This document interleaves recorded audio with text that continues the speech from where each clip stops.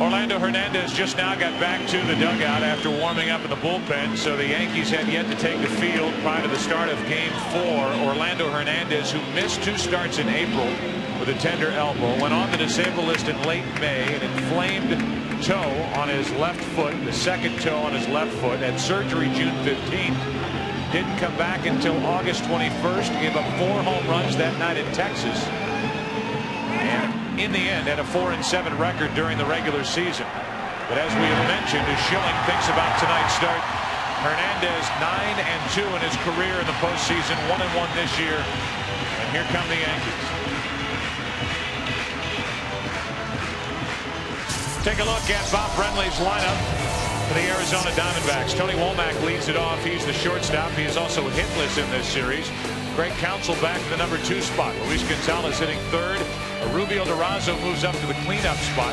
He's the DH. Then it's Matt Williams, Steve Finley, Reggie Sanders, Mark Grace batting 8th, Damian Miller catching and batting 9th.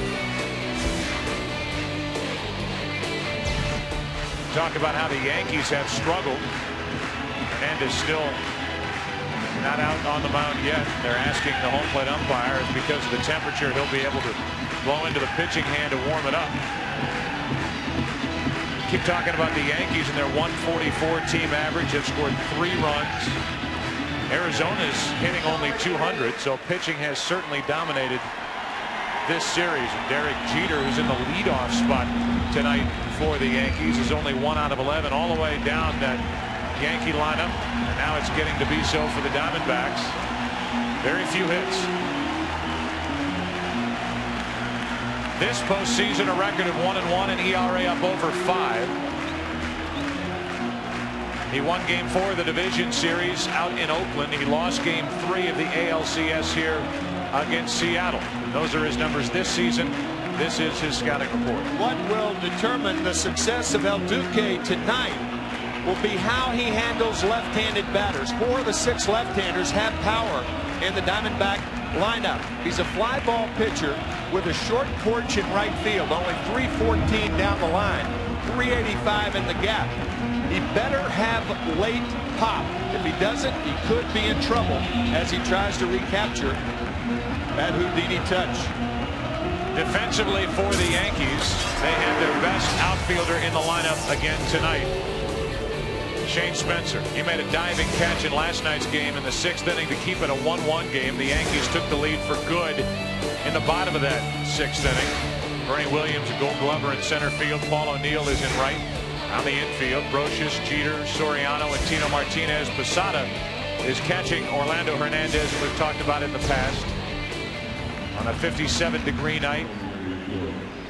Wind out of the south at 6 miles per hour. Wind chill is 54 degrees. And out in Phoenix, it's 83 degrees.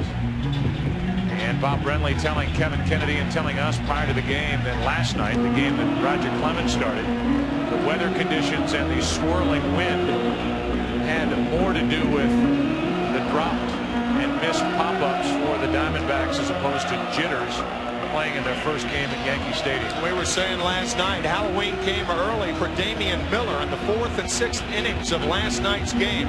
It was a debacle defensively for the D-backs. Say again what you said during the stand-up portion of our broadcast, that Orlando Hernandez is pitching tonight.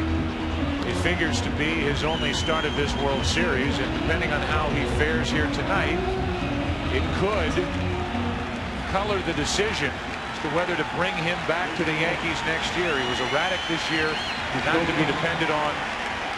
We remind you that this broadcast is also available in Spanish by utilizing the SAP button on your television. Next year, Roger Clemens will be 40. They may get a lot younger in their rotation next year, and they may end up trading away Orlando Hernandez. He is arbitration eligible this year. And the Yankees may not give him a contract. This is a big start, obviously, for El Duque. And he starts it with a strike to Tony Womack. 0 for 11 in this World Series. Only 188 overall in the postseason.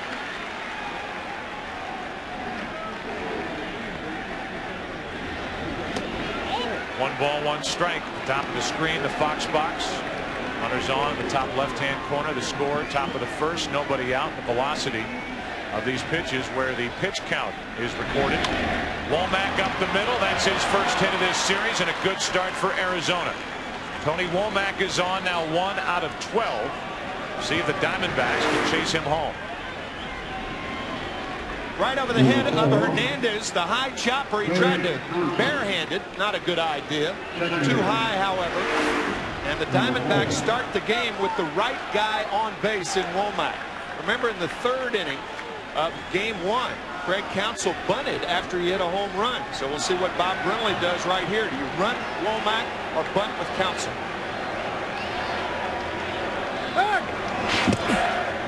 See how confident they feel with Schilling working on 3 days rest right here, as Tony Womack wants the third base coach Chris Spire to go through the signs again. When Schilling is on full rest, first inning with this combination, Gonzalez and Durazo coming up, you would expect the bunt.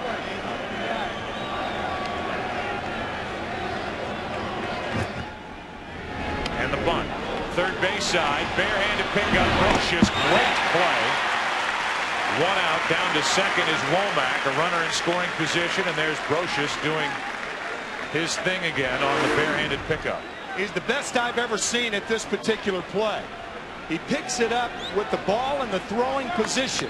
Index finger, middle finger, and thumb. That is a very difficult play to make for a third baseman, and Brocious does it almost routinely. So now an RBI opportunity for Luis Gonzalez with Durazo to follow. Gonzalez so far in this World Series 3 out of 11 with a home run. Former Gold Glove Award winner, and he has done that. That play in particular since coming here to the Yankees his first year in '98. Gonzalez could put Arizona on top here in the first inning and give Curt Schilling a lead. Now look back at Womack. Luis Gonzalez drove home 142 runs during the regular season and hit 57 home runs.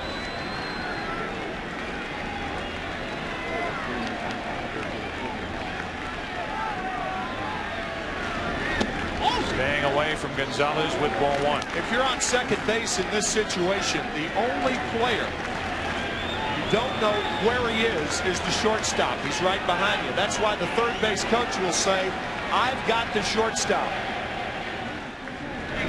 That's foul. The minute you get on second base, you check the depth of the outfielders so you know where they're playing. Peripherally, you see the runner or the third baseman, Scott Brocious. You know where Soriano, Martinez, the pitcher, and the catcher are. The only guy who can come in behind you is Derek Jeter, the shortstop. That's why Chris Spire, the third base coach, has the shortstop. 1 ball, 1 strike on Gonzalez. And a throw anyway, even though Jeter was nowhere near the bag. So Orlando Hernandez wheeled around and threw and somehow got the ball around the body of Womack and into the glove of Jeter, who was way off the base.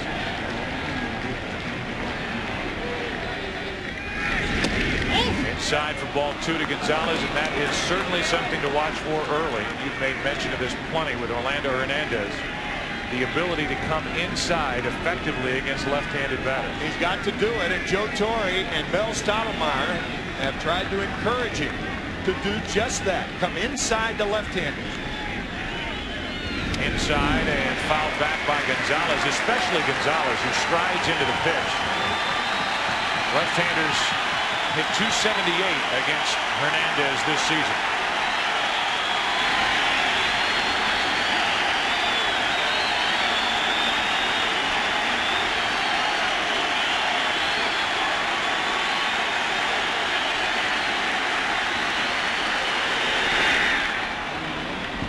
That hit Gonzalez, and he'll go down to first. Hit by the pitch on a 2-2 delivery, and it's 2 on with 1 out.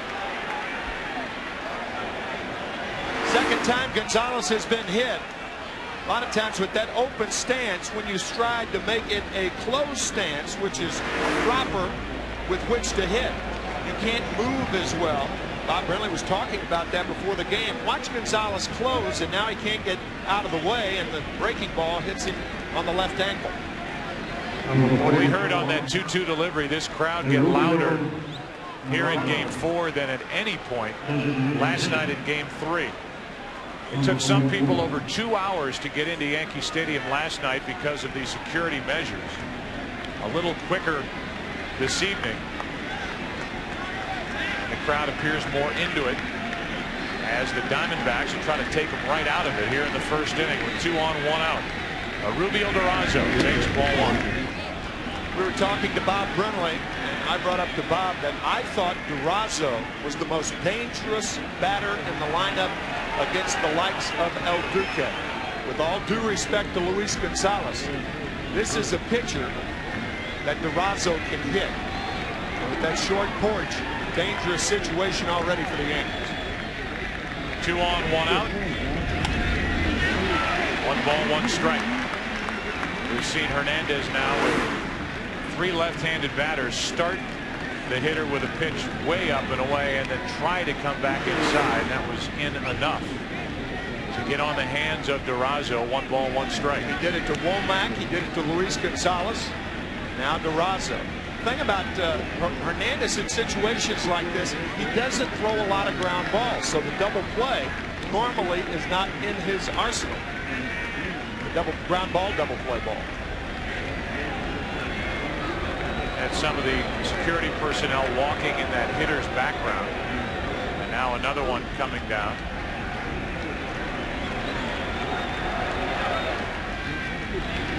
As Durazo waits for a 1-1 pitch. Inside on the hands and fouled back and out of play, strike 2. Matt Williams on deck.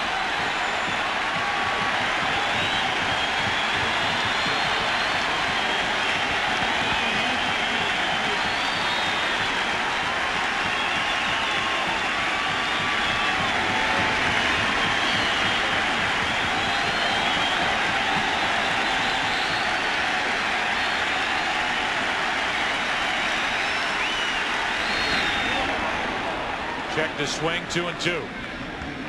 Just about the same pitching pattern that Gonzalez faced against Hernandez. 1-2 breaking ball down and in. Gonzalez got the breaking ball, and he was hit with the pitch.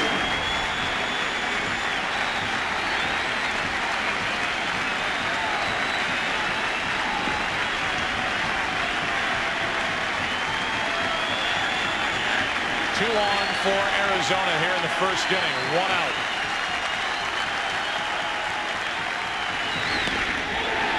And a full count on Durazo.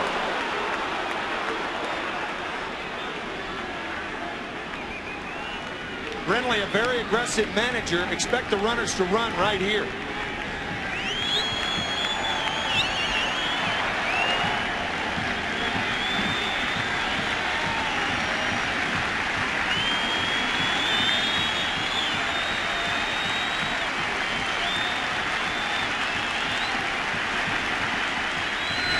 Ball 4 to load him up. Runners were not running there. Perhaps in Bob Brenly's mind, with a young hitter up there, a lot of times the animation and activity on the bases makes a young hitter a little too anxious. So perhaps that's why Brenly kept the runners at second and first. So now it's Matt Williams with the bases loaded, 1 out.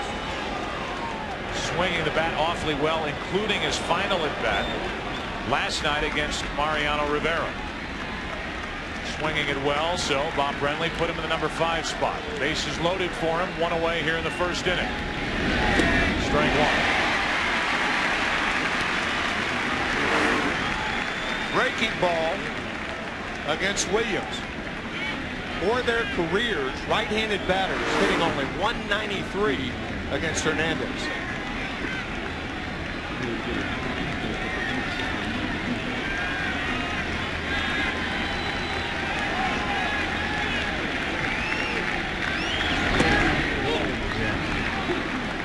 The Yankees down 2-1 in Game 4 of the division series out in Oakland.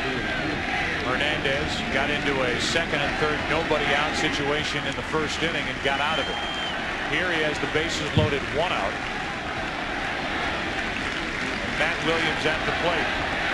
Hernandez and the Yankees won that game Final of 9-2.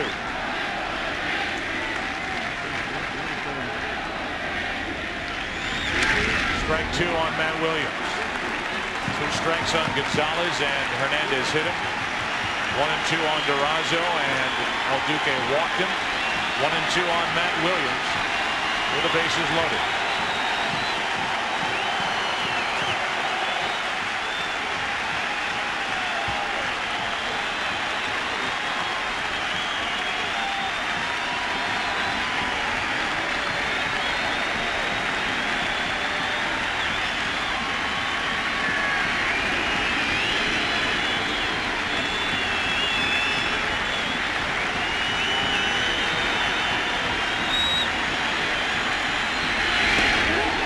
Outside, 2-2.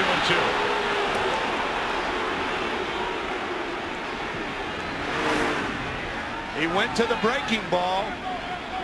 That missed. One thing Hernandez can do to right-handed batters is drop down and make them give with that left side. Left-handers, The Diamondbacks trying to hand Curt Schilling a first-inning lead. Matt Williams with a 2-2 pitch. Full count.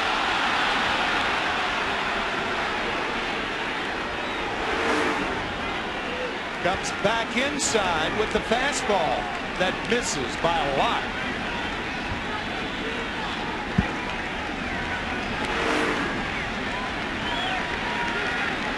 3 balls, 2 strikes with the bases loaded, 1 out.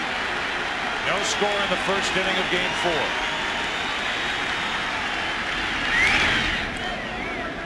Do it again.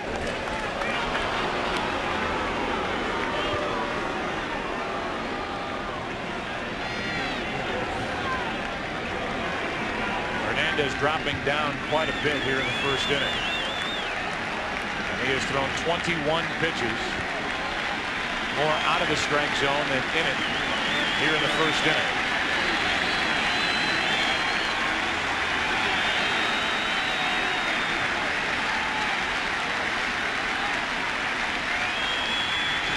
Two out.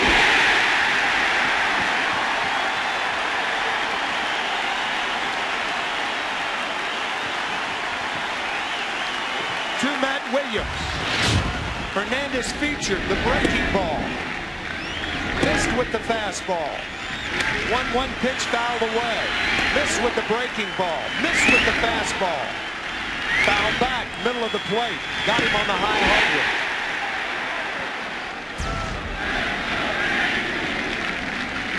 So now the bases are loaded with 2 out. And Steve Finley is at the plate. Hitting .333 in this postseason. Ball 1. When a pitcher doesn't have confidence, he tries to be too fine. And that's what Hernandez is trying to be right now.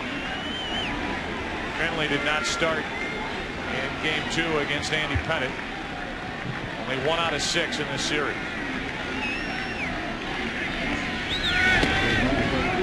Two balls, no strikes. Orlando Hernandez tends to clamp down with runners in scoring position. This season, runners in scoring position, opponents at 171 against him, lowest in the major leagues, and in this situation with 2 out, only 163. Pound the problems for Hernandez now that he's fallen behind Finley 2-0.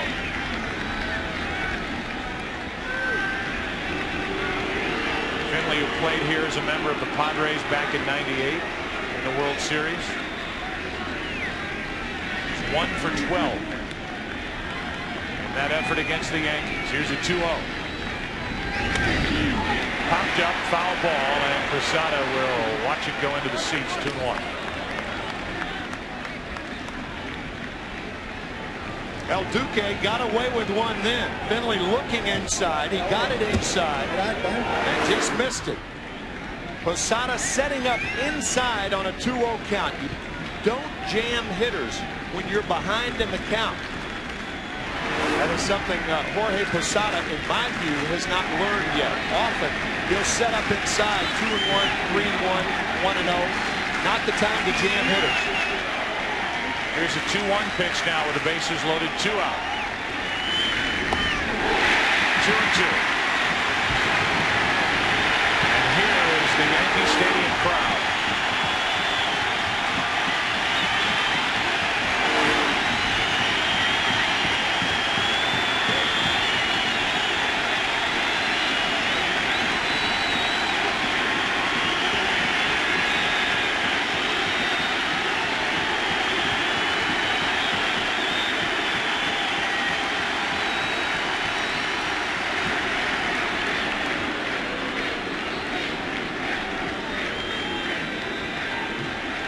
Curt Schilling's going to have to go back and warm up again.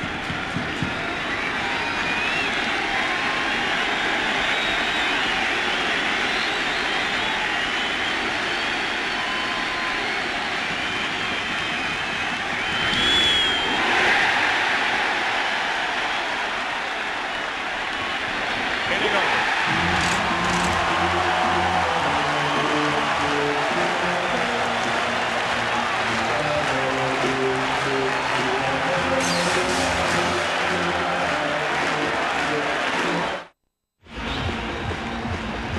Curt Schilling thinking about this start.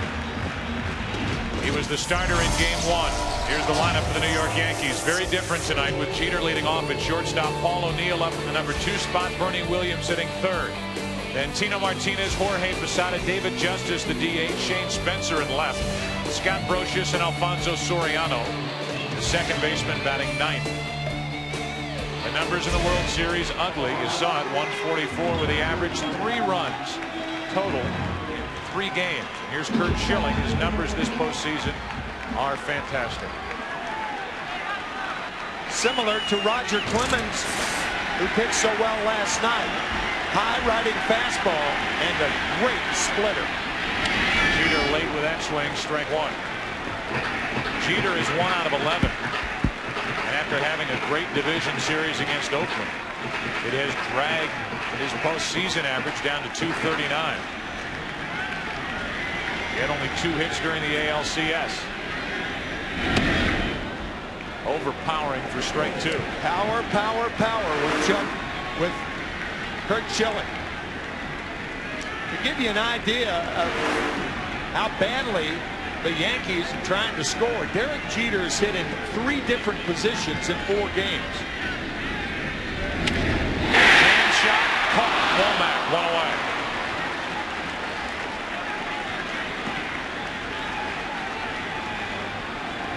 A time to jump by Womack. Diamondbacks continue to pound Derek Jeter inside. Derek's mom and dad, as they often are, in attendance. Thinking that might get over the head of Tony Womack. It landed in his glove, and Jeter leading off tonight. He could hit anywhere in this Yankee lineup. Is the first out for Curt Schilling, and now Paul O'Neill. O'Neill 2 hits in last night's game, his first start of this series. And the early indication on Curt Schilling is he is throwing hard. 102 pitches in game 1. A lot of people have made a lot about that figure. You should know that he averaged 105 pitches during the regular season per start. So about his average. He said after that start he felt terrific and had been lobbying his manager Bob Brenly as he walked off the mound in the 7th inning in game 1 to start this one. Check swing, ground ball. Womack. 5 straight strikes from Curt Schilling. All fastballs. He said power, power, power. Home runs, yes. He led the National League in home runs yielded with 37 given up, but 31 were solo shots. Shoulder high heat and shoe high splitters. Shown only the fastball thus far. So now it's Bernie Williams, who's 2 out of 10. right in the middle of this Yankee lineup. Their offensive output has been anemic so far in this World Series. 2 out, nobody on. A strike on the outside corner.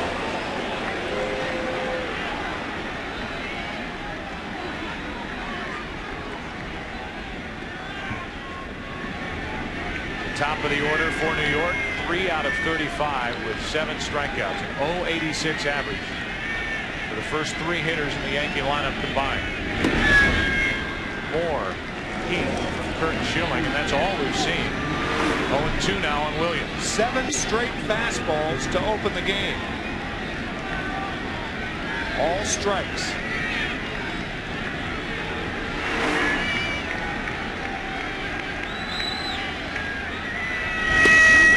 Got him on the outside corner. A lot of questions about Curt Schilling starting on 3 days rest. Any more questions? Second inning, game 4, no score.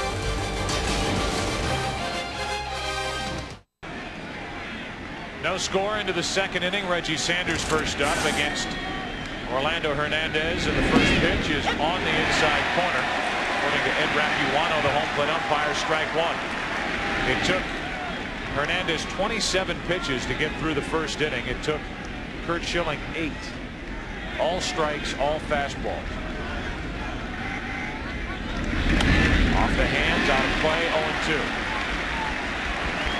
Sanders, who has been the cleanup hitter lately for Arizona, is now down in the number 7 spot. You look at the first inning. Just enough strikes to keep Arizona off the scoreboard. Schilling was perfect.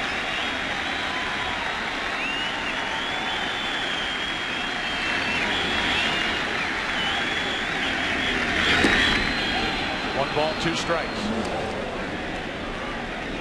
Mark Grace is the number 8 hitter. Damian Miller hits 9th. Those are the 3 scheduled hitters for Hernandez here in the second.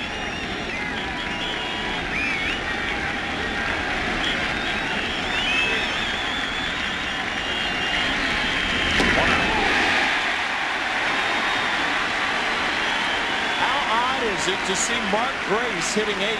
It's been 13 years since he has batted 8 in his days with the Chicago Cubs. First year 1988, his manager that year, Don Zimmer, and scoring on that double was Ryan Sandberg. He had a terrific NLCS. Grace hit .647 against Giants pitching. Two are still very good friends, Mark Grace and Don Zimmer. Grace and Zimmer caught up around the batting cage before yesterday's game 3. Mark Grace has just been in awe walking around Yankee Stadium. Grace, a guy who really understands and studies baseball's history, as does Curt Schilling, tonight's Arizona starter. When Mark was growing up, he was in awe of Keith Hernandez, the great Met and Cardinal first baseman. He wore his number 37 when he was in high school. 1 out to Soriano. He could roll it the first. 1 out. 2 out of the inning, and the batter will be Damian Miller. A strikeout, a ground out. Joe Altobelli was one of the coaches with the Cubs when Grace first came up. He really worked with Grace, making him a better defensive first baseman. That is the flag we showed you here last night. That tattered and torn flag, which was recovered from the wreckage 3 days after the World Trade Center bombing.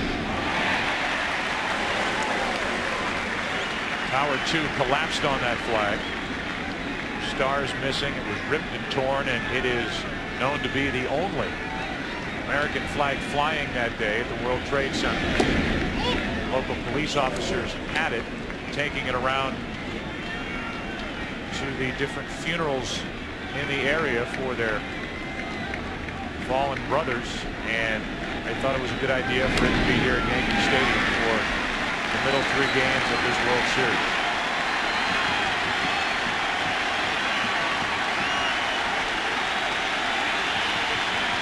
Out in center field, At the plate is Damian Miller, set up at a ball and 2 strikes. Inning over.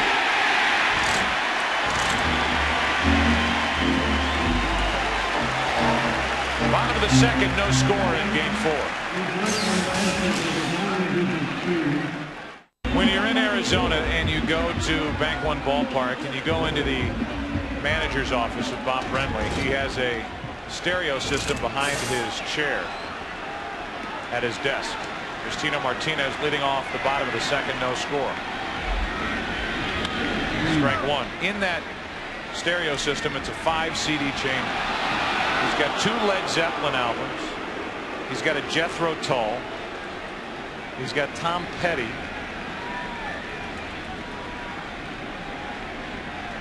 One more. That's 4. 4 out of 5. You're hitting 800. Come on. It's all right. Tino Martinez grounds to the right of Counsell. 1 out. Brenly is a loose guy. And we always talk about Joe Torre and his ability to disarm a situation with a sense of humor. Here's an example of how Brenly does that with his catcher Damian Miller between innings. Hey, when in doubt tonight, if there's any question in your mind what you want to throw something low so they don't pop it up foul behind the plate, okay? Last night, Damian Miller had trouble on 3 different pop-ups because of the swirling winds. According to Damian during that little piece of tape, the wind is not as bad tonight as it was here last night. Ball 1 to Jorge Posada with 1 out, nobody on. Joe Walsh, that's the film. Joe Walsh, yeah, from the Eagles. Yes. Guitar player from the Eagles. Right. Yeah. And the difference between the managers, you go into Joe Torre's office, if he had a stereo system in there, I don't think Zeppelin or Joe Walsh would be in the CD chamber. Tony Bennett, Frank Sinatra, Jerry Vale, right? Fabian, Frankie Avalon, Eddie Layton plays the hits. Down the left field line for Gonzalez. Plenty of time to get to this one. 2 out. Here's last night, Damian Miller staggering around behind the plate. That was not ruled an error. This was. And this was given to Mark Grace. The Diamondbacks committed 3 errors last night, 4 misplays. At one point, gave the Yankees 6 outs in an inning. That was in the 4th. The Yankees did not score that inning as Justice takes a strike. That's how poorly the Yankees are going offensively. They get 6 outs and don't score. And how tough Brian Anderson pitched last night for Arizona. Oh, yeah. What a job. Give him credit. 2 out, nobody on, and a 1-ball, 1-strike count on David Justice. Bob Brenly telling us before the game that Damian's night last night, like a couple of afternoons he had as a catcher for the San Francisco Giants in Candlestick Park. What a tough sun and wind field Candlestick was. Here's a 1-1 to Justice with 2 out. Just outside. 2 balls and a strike. Curt Schilling, who spoke to a group around the World Trade Center. We read a portion of a letter he wrote right after the tragic day of September the 11th during game 1. Part of the group that went from the Arizona Diamondbacks to Ground Zero. Curt Schilling, Randy Johnson, Luis Gonzalez, Mark Grace, a long list of players. Bob Brenly telling us that the firefighters, the police officers, the emergency workers there all had cell phones and would call home to their kids, their sons, their daughters, and put Curt Schilling and Randy Johnson on the phone. A treat for the kids, and they got a chance to talk to 2 of the best starters in the major leagues this year. And from one to the next, they stood there taking one cell phone call after another, talking to the kids of the firefighters, rescue workers, and police officers at Ground Zero. 2 out, nobody on. 2-2 pitch to David Justice. His fouling him off as Schilling is living in the mid-90s, 94 miles per hour on that pitch. There is such a difference between the fastball and the splitter from Curt Schilling. Almost like a bobblehead doll up there. Shoulder high fastballs and shoe high splitters. Got him on the outside corner. Justice becomes the second strikeout victim for Curt Schilling. We go to the third. El Duque back to the hill. Still no score in game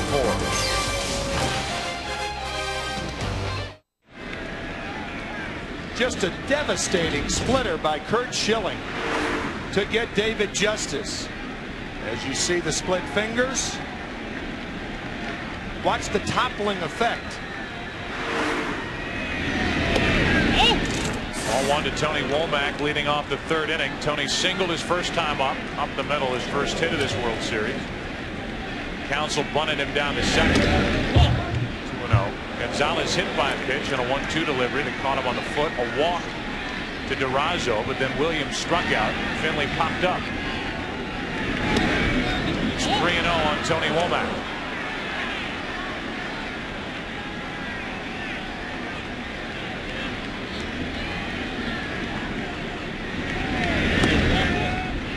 That's ball 4 for a leadoff walk. If they were bunting in the first inning with the way Schilling's pitching tonight, expect a bunt here again in the third inning.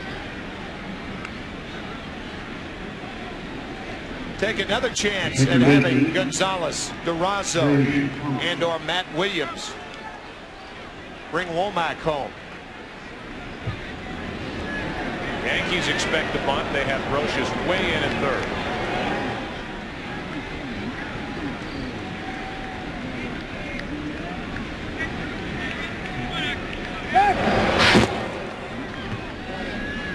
Usually if a pitcher can't find the strike zone with the leadoff batter, if he throws 4 straight balls, usually it's not a good idea to run or to bunt on the first pitch. Give the pitcher a chance to get wild, as he was with Womack. Bunt to third, perfect. Brocious gets to use the glove this time. 1 out. And again, the sacrifice is good. 5-3. Down to second is Womack with 1 out. You can see Brocious playing in at third base. Counsell with a beautiful bunt. Watch Posada continue to third base. Catcher's responsibility, once a third baseman makes that play, is to cover third to keep the runner at first from advancing. So the bare hand pickup the first time, the glove pickup this time. 2 sacks in a row for Counsell. Now Gonzalez gets another opportunity. Hit by a pitch his first time up. Runner at second, 1 out here in the third inning with no score. Talk about teams being strong up the middle with a catcher, the shortstop, the second baseman, the center fielder. The Yankees are strong on the corners of their infield defensively. Ball 1. To a guy who's been hit twice. Andy Pettitte got him on the left wrist in game 2. And in the first inning tonight, Orlando Hernandez got him on the Tootsie. Here's a 1-0. 2-0. And Hernandez is glaring in at the home plate umpire, feeling he's being squeezed here in this third inning.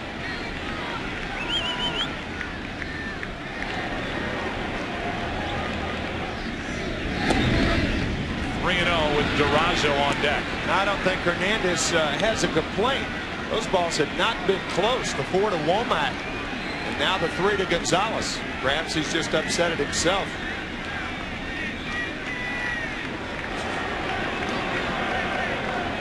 A 3-0 pitch. That's not close either. Second walk of the inning. And Posada's going to go out and try and calm him down. Hernandez is upset. Mel Stottlemyre recognizing that from the bench. He's going to go out and slow down his right-hander. Third walk, second of the inning, 2 on for Durazo.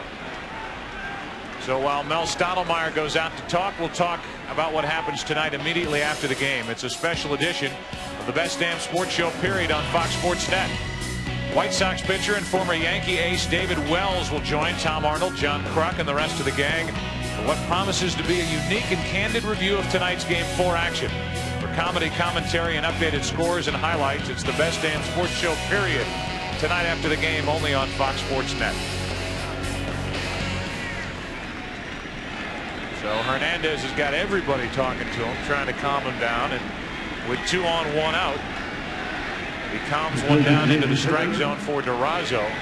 He can put Arizona on the board here in the 3rd inning. 2 4-pitch bookend walks to the leadoff batter, Womack, and then after the sacrifice to Gonzalez. So here's Durazo, who walked his first time up. Again with runners in scoring position this year, opponents at 171 against Hernandez. 2 on with 1 out for Durazo. And a fly ball into shallow right. 2 out. Womack tags, will go to 3rd. Throw cut off, and it's 1st and 3rd, 2 out. What an odd inning it's been for Hernandez. He walks 2 batters on 4 pitches and then makes a perfect pitch on Durazo.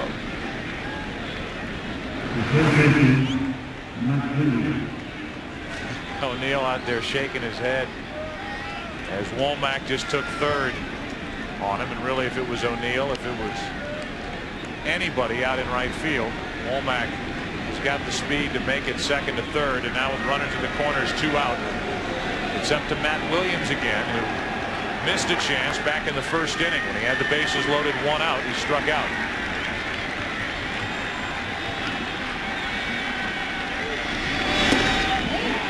Missing inside, and now Hernandez is in the face of the home plate umpire. This has been brewing all inning, and then Rapuano is going to go all the way out to the mound and get in the face of Hernandez.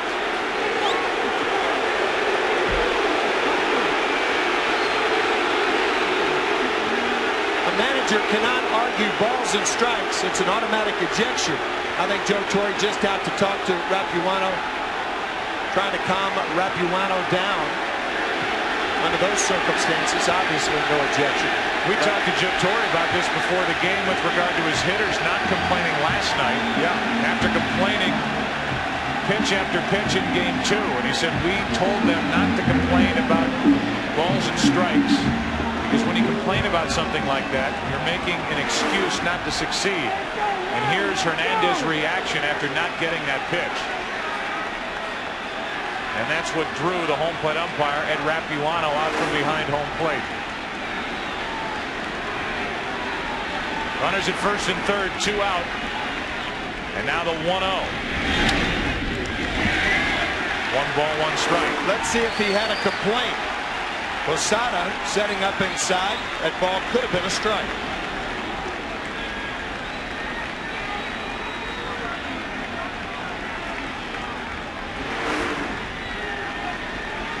A 1-1 count now on Matt Williams.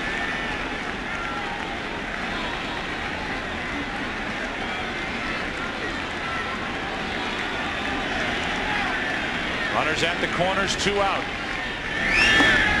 2 balls and a strike.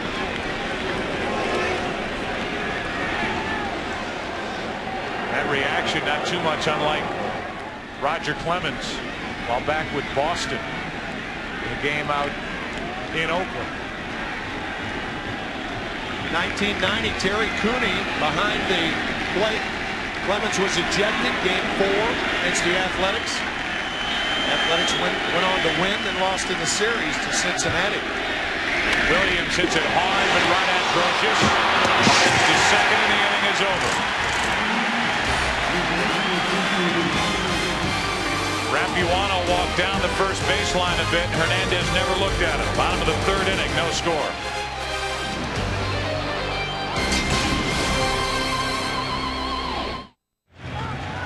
Shane Spencer will lead off for New York. He's the number 7 hitter. Schilling has been perfect through the first 2 with 2 strikeouts. Brocious and Soriano will follow.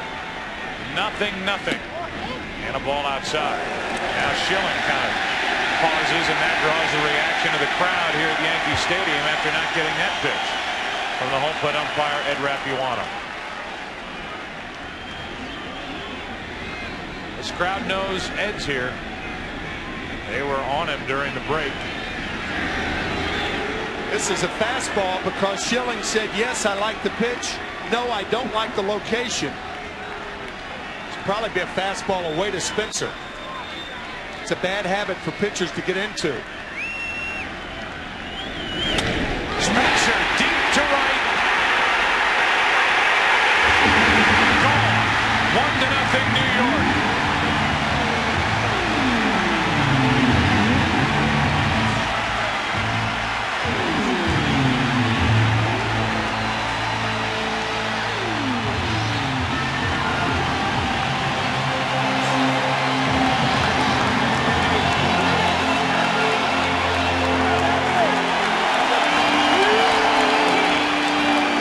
Got the pitch you would have been looking for. Hitters are smart. Hitters pay attention. When a pitcher shakes his head yes, then no, and then yes, he's looking for location because the fastball is the only pitch you locate. I would have to think that Shane Spencer was looking for a fastball away. There it is right there. No, Now he steps off. So he liked the pitch, then he didn't like the location. When he came back with a fastball away, Spencer was ready for it. 0-2 on Brocious.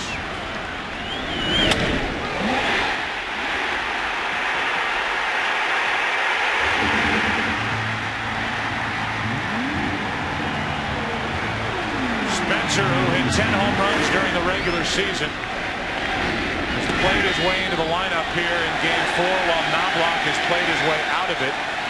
And Spencer, who delivered a diving catch in the 6th inning last night, cranks up a home run here in the 3rd inning to put the Yankees on top.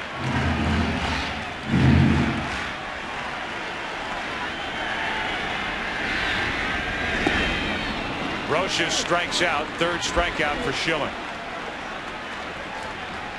Once again, Curt Schilling gave up 37 home runs to tie the National League lead, but 31 of those 37 were solo shots. The 3rd home run given up by Curt in postseason. Here it is one more time. Yes, I want that pitch. Nope. Not there. Then he stepped off. And then when he came back on, Spencer had to be looking for a fastball. And he got it. Soriano with 1 out, nobody on, and a run home. Pops it up. Right side, long run for Counsell as the best angle. Now gives way to Sanders, who had time to get there. 2 out.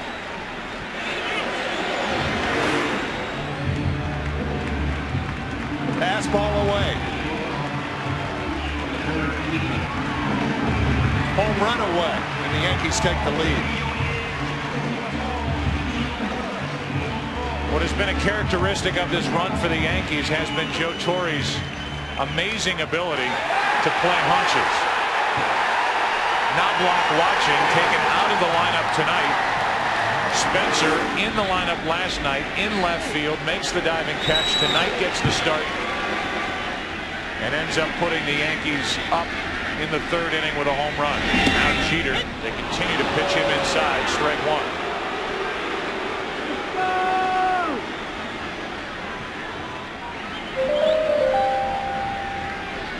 Bob Brenly has had one hunch after another go right early in this postseason. 1 hop to Womack, inning over. We'll see how Bob Brenly's hunch to start Curt Schilling works out here tonight. Fastball up and away, and up and away. 1-0 Yankees after 3 in Game 4.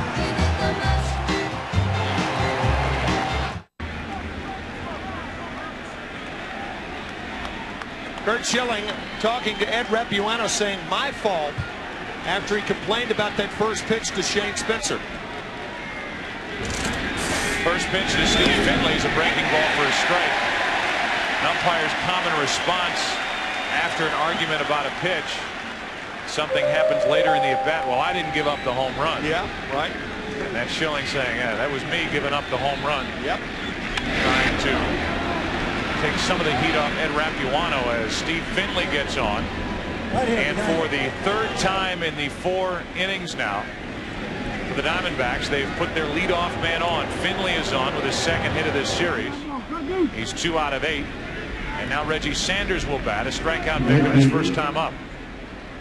Steve Finley singled on a pitch which he had swung through the time before with the bases loaded twice.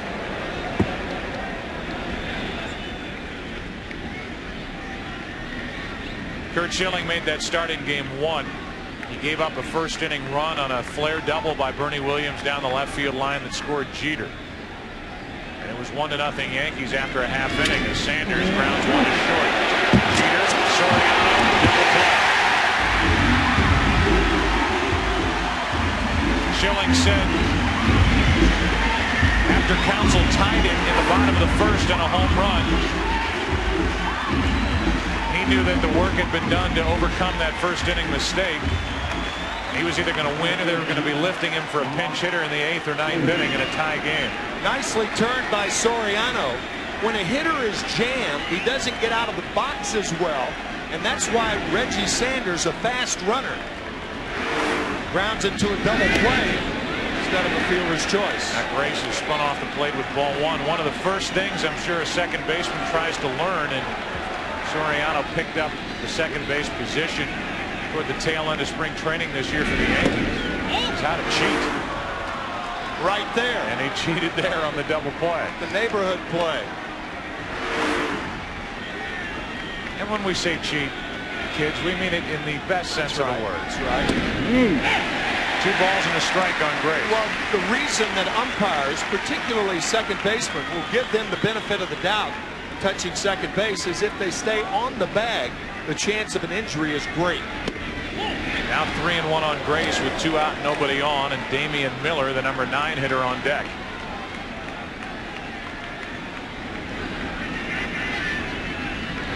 Grace gets into one to right.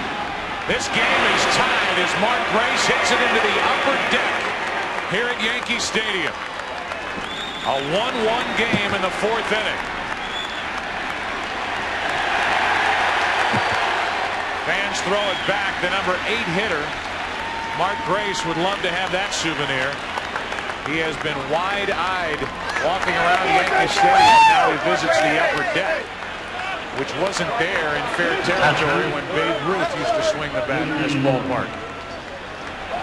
That has been Hernandez's bugaboo, the home run to left-handers. Damian Miller pops it up. Soriano puts it away, and this game is tied. Home run by Spencer in the bottom of the 3rd. A home run by Mark Grace in the top of the 4th. Cubby for life, not this year. First year with the Diamondbacks, and he has tied game 4. Prior to that 3-1 pitch to Mark Grace, I know it crossed your mind, it crossed mine, that here at Yankee Stadium, 2 out, nobody on. Grace, who doesn't hit a lot of home runs, it had to enter his mind in a 1-run game, and he just crushed one into the upper deck to tie this game, and now we're in the bottom of the 4th. That's when a non-home run hitter can hit a home run. That's situational hitting. Ahead in the count, he knows what he's going to get, takes one shot at it, and it worked. No balls, 2 strikes. Yesterday, Mark Grace was walking around Yankee Stadium with Kevin Kennedy, talking about the history of Yankee Stadium, stadium that the Yankees first started playing in 1923. They had a little mini tour of this ballpark as O'Neill strikes out on a fork ball, 1 away. Here is their conversation from yesterday. This is where you can really take it in, like, wow, the house that Ruth built. And then I'm going to hit in that batter's box where Babe Ruth hit, Mickey Mantle half the time, and Reggie Jackson, the same left-handed batter's box. They got a little more power than me, but I'm still going to, I can share that batter's box with them. It's only 314 though. 314? Even at 37 years old, I think I got 314, maybe in batting practice.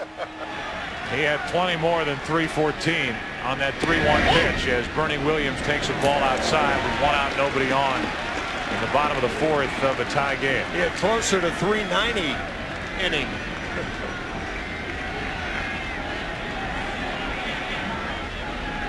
Race up with the Cubs in '88. Played through the 2000 season in that Cub uniform, and now wearing the Diamondback pinstripes. Bernie Williams hits it foul. One of the reasons why the Diamondbacks wear pinstripes, really the reason, is that when they brought Buck Showalter aboard before the team was put together, before the franchise started play, he put everything together, whether it was the design of the stadium, whether it was the uniforms and the different combinations of the uniforms. He had just been let go by the New York Yankees. He wanted to incorporate pinstripes in the Diamondback uniform. Showalter, who was 19 years in the Yankee organization, brought the pinstripes with him out to the desert. It should be given credit for the organization of the teams before 1996, and before Bob Brenly took the next step this year. Having the guy on the mound in his first full year in an Arizona Diamondback uniform certainly helped. Bob Brenly shaking his head at that last call by Ed Rapuano. Williams didn't run out of the batter's box again. How many times is Bernie Williams not going to run out of the batter's box? As he's standing near home plate, he's the 2nd out of the inning. Looks bad right here. There was a time during the divisional series when the ball hit the cutout and came back. That was understandable. This one wasn't. Run until you're called out. And it's unusual for Bernie Williams to do that because normally he runs everything hard, not thin. So 2 out, nobody on, and Tino Martinez, who grounded out to second his first time up, takes a strike. Martinez still looking for his first hit. He's 0 for 8.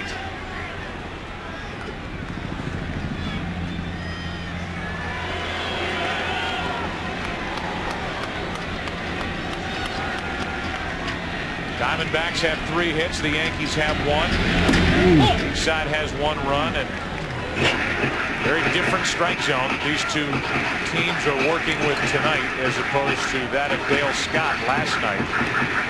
It was rather liberal east to west. Rapuano has been tight on the corners. Here's a 1-1. 1 ball, 2 strikes on Tino Martinez. 2 different pitchers, Schilling and Hernandez. Hernandez with fastballs and breaking balls. You rarely see Schilling use the breaking ball. He'll try to backdoor the left-handers occasionally. For the most part, high fastballs and low splitters. Martinez got a piece of that split-fingered pitch, and it's still 1-2. When the splitter is working, normally hitters hit it right into the ground, hit over it. It's a very tough pitch to lift. Roger Craig, the former Giant manager, a big influence on both Curt Schilling and Randy Johnson and their developments of the split finger fastball. 96 miles per hour from Schilling, and the count evens at 2-2. Tino Martinez hit 34 home runs during the regular season. Probably the most consistent hitter the Yankees had during the regular season. He is now 0 for 9 in the World Series. Schilling, 5 strikeouts. When a member of the opposition hits a home run into the upper deck, down either line, and you have great seats, fortunate to sit in the lower sections, pay attention.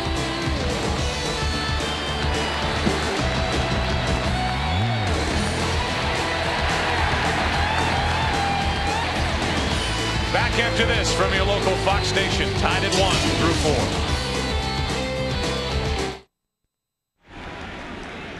Top of the order for the Diamondbacks, 5th inning, 1-1 is the score, and a breaking ball stays high to Tony Womack, who's a leadoff hitter in this lineup and has now led off 3 of the first 5 innings and reached base in his first 2. Once on a hit, once on a walk, and he's up on the count here 2-0. 6 straight balls to Womack after the base hit up the middle, his first time up. Hernandez has walked 3, struck out 3, allowed a run on 3 hits. 2-1.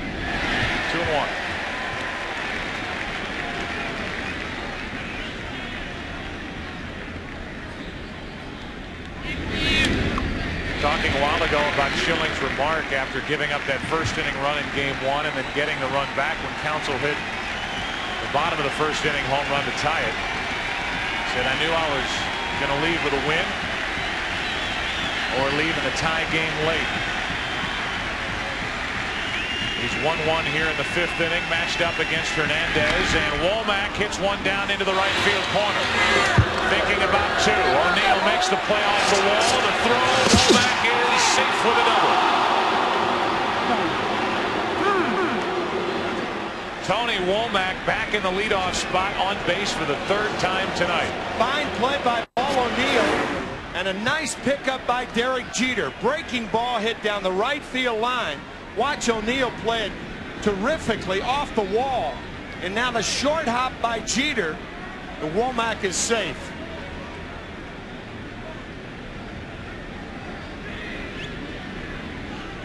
Womack with great speed, 28 stolen bases. You'd think it would be an easy double, but a fine play by O'Neill made it close. After having what he called an American League-like lineup last night, Bob Brenly putting Womack 9th, changed that around for game 4, and Womack back in the leadoff spot. Has singled, walked, now doubled. Now it's Counsell. Another bunt. To the right side this time. Martinez falls down and still gets the out. Sacrifice is good, 3-4. As Tino Martinez showed a lot of athletic ability, falling down, making that play. 3 straight sacrifices for Counsell, but watch Tino Martinez look at third. He looks, he had an idea, and now when he turns around, he has to throw from his knees. Really the left side of his seat. The look to third. Plopping on the ground and throws from his rear end to get Counsell. Now the Yankees forced to bring their infield in. Most sacrifice bunts in a single postseason. Counsell is up to 6. Record holder in that category is Gonzalez. Went around, couldn't hold up. Strike 1.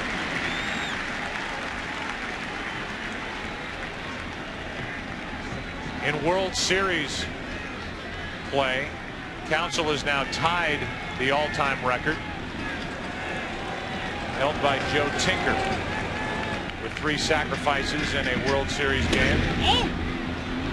Wes Westrom as well. Tinker with the Cubs 1906. Westrom with New York in 1954. Infield is in, runner at third with 1 out.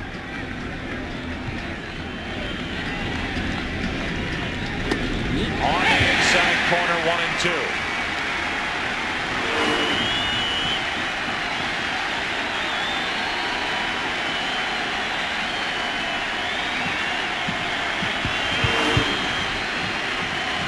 Hernandez getting that call this time from Ed Rapuano. Womack at third, 1 out, 1-2 pitch, 2 balls, 2 strikes.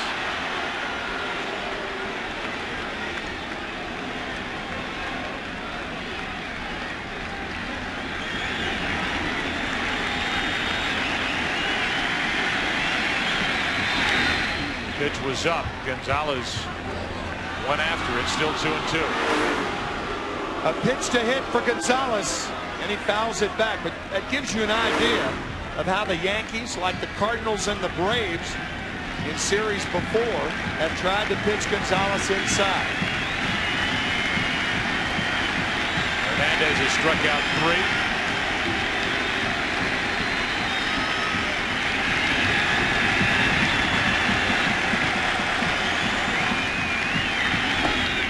It's a full count on Gonzalez, with a Rubio Durazo waiting to hit next.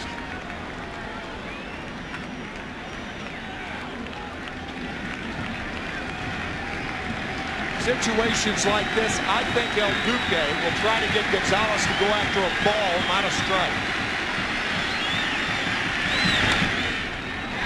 Shallow left. Spencer. Will they test him? Womack is coming. Here's the throw. Out to end the inning.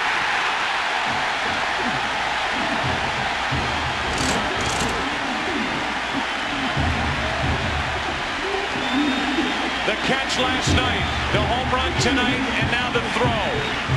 Posada with a short hop pickup. The ball was in his bare hand. I don't think he ever touched him, but out was the call. We'll be back, take another look, still tied 1-1. Bottom of the 5th inning. Combination that just ended the top of the 5th inning. Womack and Posada. Womack called out at the plate on the tag made by Posada. Tim, there's no doubt that the ball was not in the glove of Jorge Posada when the glove was on the body of Womack. The question is if the bare hand, the right hand with the ball in it, grazed Womack on his way to the plate. The count goes to 2-0 from Schilling on Jorge Posada, who flied to left his first time up. It was a breathtaking play by Posada. Shane Spencer was shallow in left field, an in-between hop as opposed to a short hop. How he held onto the ball, I will never know. But at first glance, you're right, Joe, it looked like Posada tagged Womack with the glove with the ball in his right hand. We're going to take several views of it. What a play by Posada. It was 2-0. Now it's 2-2 on Posada, who homered in last night's game, has 2 home runs in the postseason with only 3 RBI, hitting .341 at the start of the night, right in the middle of this Yankee lineup, but only 3 RBIs to show you how poor the top of the order has been for the Yankees. A 2-2.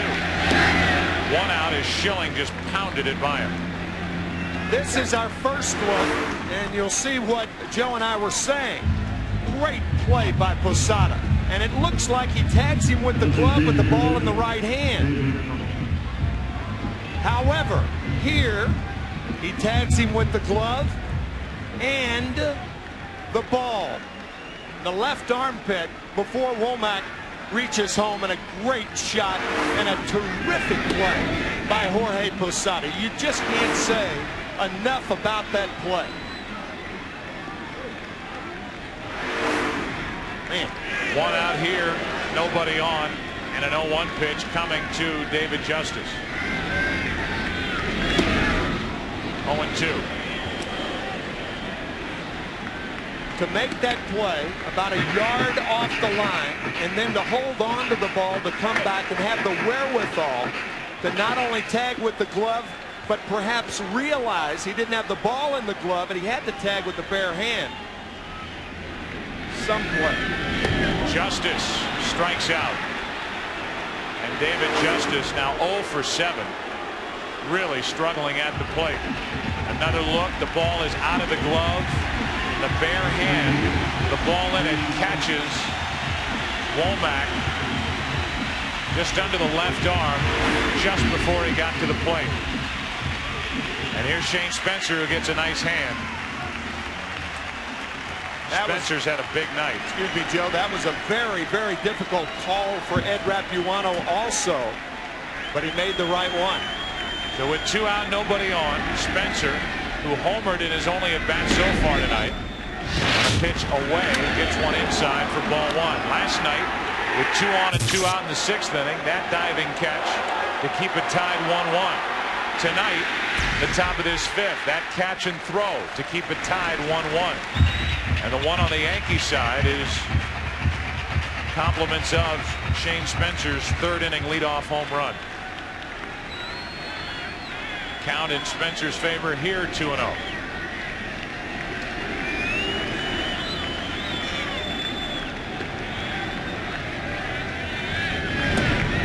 Good pitch from Schilling. 2-1. Right over the top of that forkball on 2-0.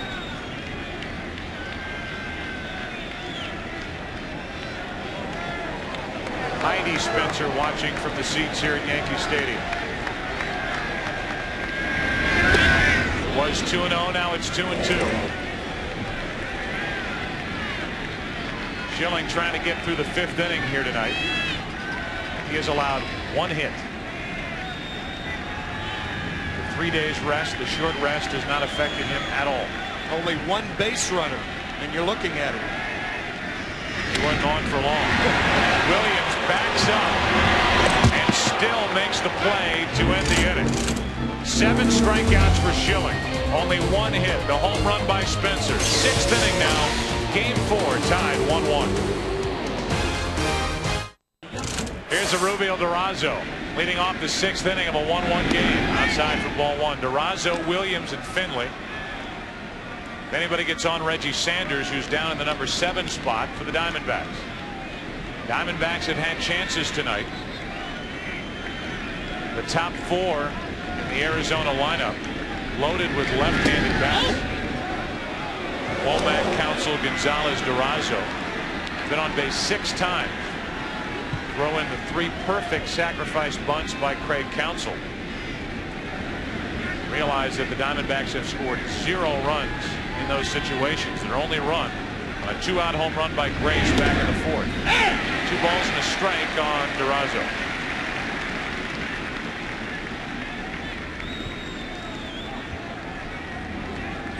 Matt Williams, a hitter on deck, has left 5 runners on tonight. Durazo is walked and flying to right. 2 balls, 2 strikes.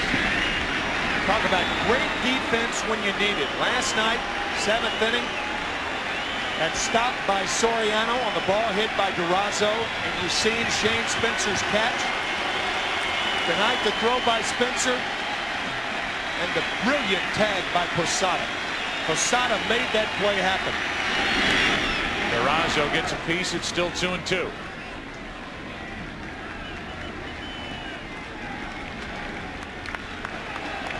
Tony Womack has started 3 innings by reaching base. He has been bunted to the next base all 3 times, and the Diamondbacks have not been able to bring him home. Here's another 2-2 pitch to Durazo. 1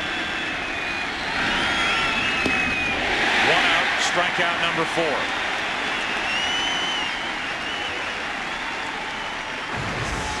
Tonight's box score for Arizona brought to you by John Hancock. Womack 2 for 2 plus a walk. Counsell 3 sacrifice bunts.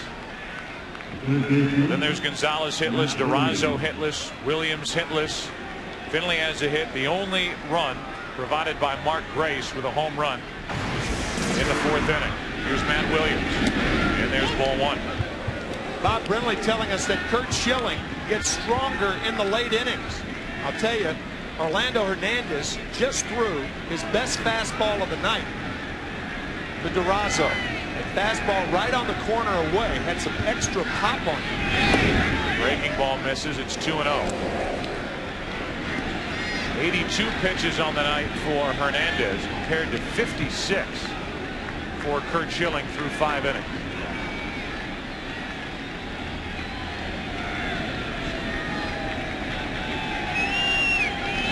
Schilling looks at none of his teammates. Communicates with none of his teammates. Games that he pitches. So he's sitting next to Michael Brenly, Bob Brenly's son. Here's a 3-0. Williams swinging on 3-0, and he pops it up. Posada, 2 out.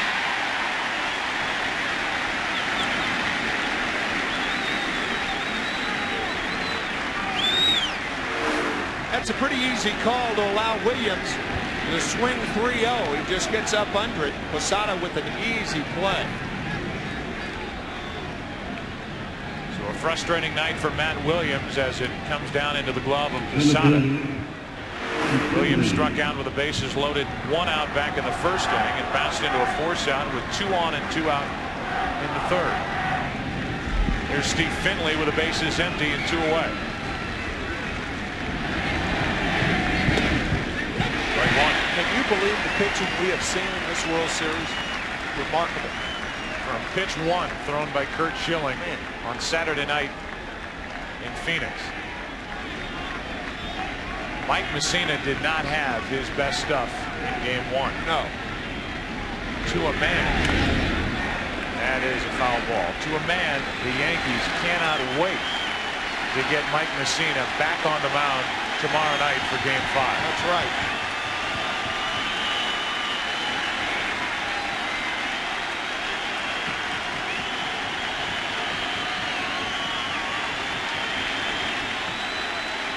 Oh, 2 on Finley with 2 out and nobody on.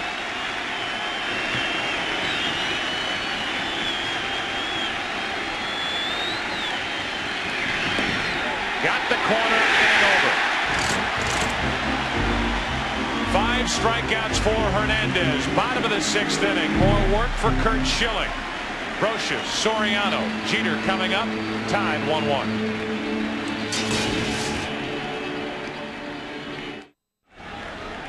Tim, there's a dilemma when you face Curt Schilling aside from his wonderful pitching stuff, and that is the approach you're going to take, especially against Schilling working on short rest. And that is, do you go after the first pitch? The numbers are amazing. When the first pitch from Schilling is put into play, opponents are hitting .429 against him, the second highest average in the major leagues during the regular season. Brocious hits one to center. Finley stumbled going after it at the wall, off the base of the wall, and Brocious has a leadoff double.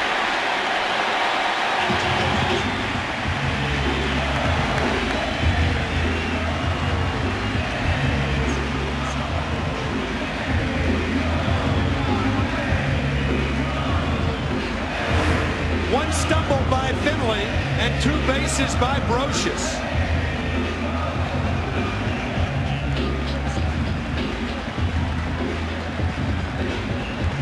First couple steps from Finley, he almost went down. He ended up regaining his balance.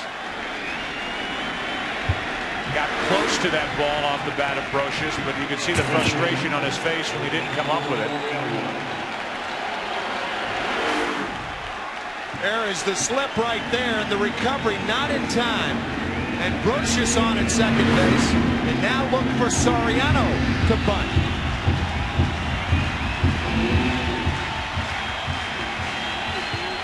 Mark Grace way in at first. Williams about a half step in front of the bag at third. And a strike on the outside corner to Soriano. Mark Grace was so close then. He could have shaken hands with Soriano after Alfonso took the pitch. You're going to bunt it. You try to bunt it down the third base line and make the third baseman feel the ball.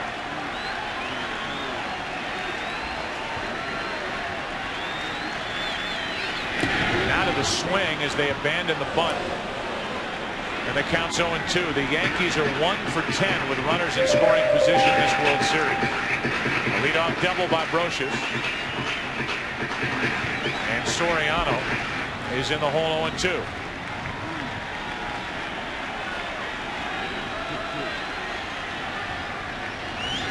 Out of the bunt, he fouls it and he strikes out. That's a terrible play. Awful. Joe Torre can't believe it. You can see that look in Torre's eyes. Then wait a minute. Bunting 0-2. Terrible play by Soriano.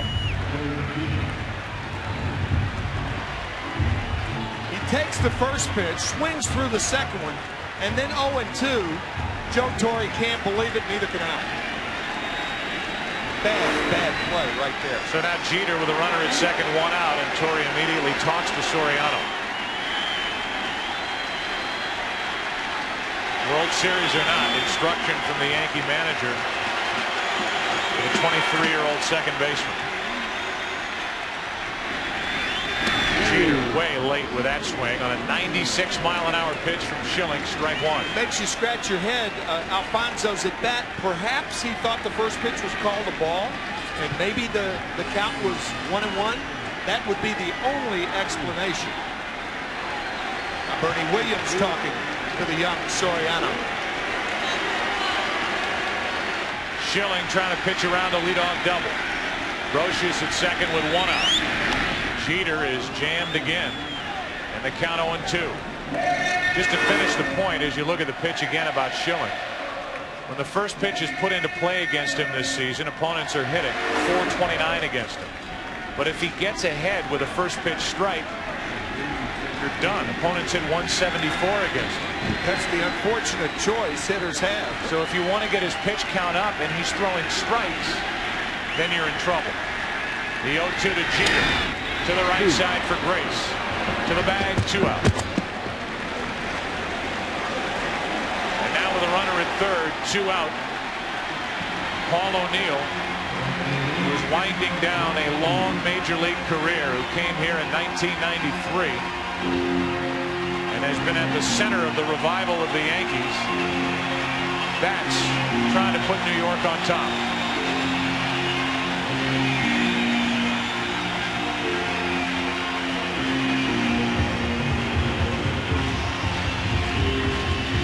They meet on the mound, and we go back in time to 1990, the National League Championship Series, playing with Cincinnati. A younger Paul O'Neill, part of a Reds team that swept the Oakland A's in the World Series that year. After getting past the Pirates in the NLCS, and now with a runner at third, 2 out, it's O'Neill, who is likely to retire at the end of the year, looking for a 2-out hit.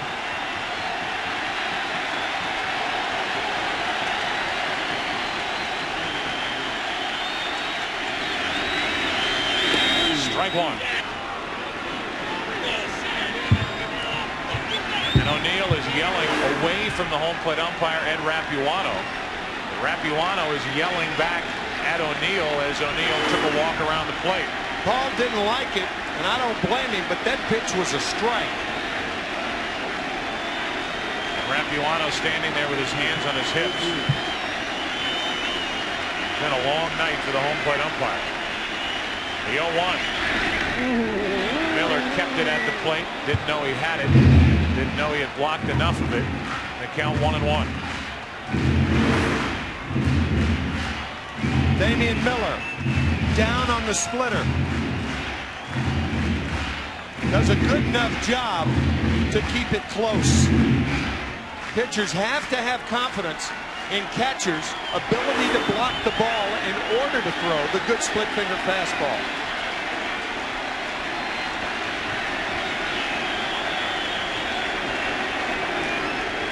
(1-1) in the bottom of the 6th, game 4 of this 2001 World Series, with the Diamondbacks up 2-1.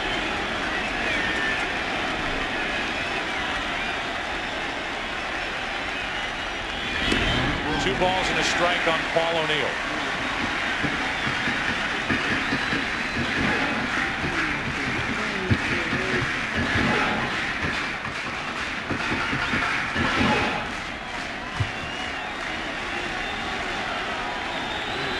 Schilling working from the windup during this at bat by Paul O'Neill.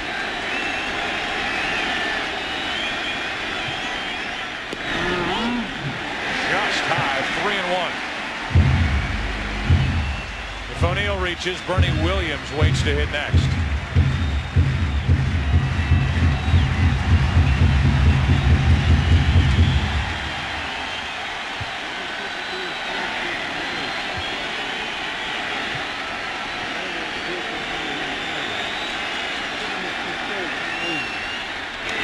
Slow roller.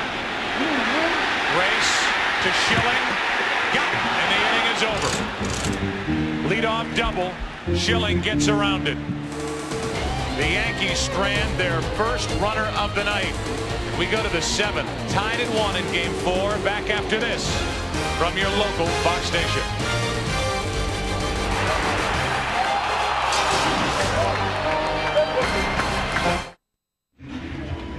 Well, that play at first base was a lot closer than we initially thought. Really was. Get a look at it on the replays in a moment. 1-1 game, 7th inning. Reggie Sanders off the hands, fouled back for strike one. Watch the right foot of Curt Schilling.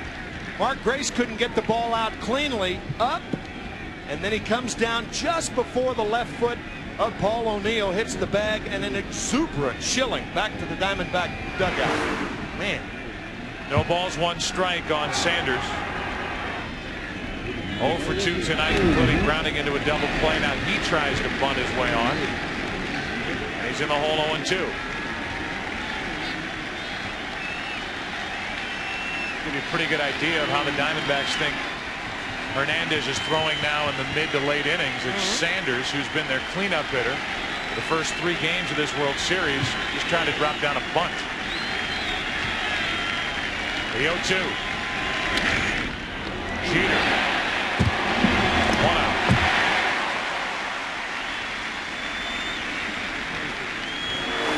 A low tracer to Jeter. Giving with the hop and making a strong throw.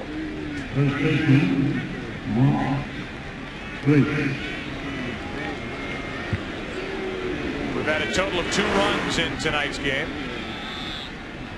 1 driven in by Shane Spencer on a home run. Game tying shot off the bat of Mark Grace, his last time up back in the 4th inning. 1 out, nobody on, ball 1. Hernandez fell behind Grace 3-1. Challenged him and lost the challenge as Grace lost one into the upper deck. 2 balls, no strikes.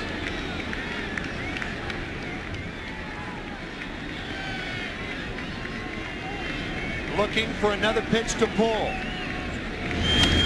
And he does, into the seats, foul. It had been 11 days since Hernandez had last started, because the Yankees finished off Seattle in 5 games, then the layoff, then Hernandez, the number 4 starter in the rotation for Joe Torre. It looks like it has taken him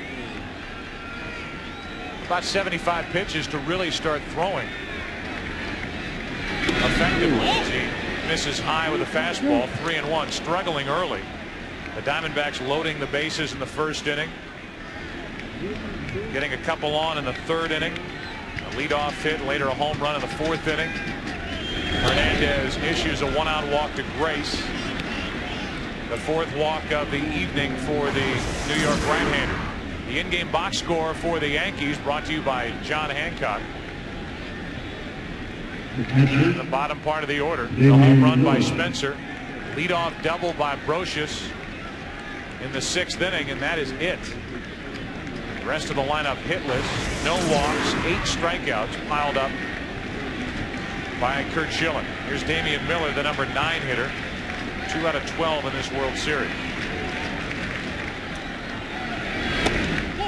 Inside for ball 1. Ramiro Mendoza, the right-hander, Mike Stanton, the left-hander. And as they start to loosen up, and they just got up, Mel Stottlemyre will trot to the mound.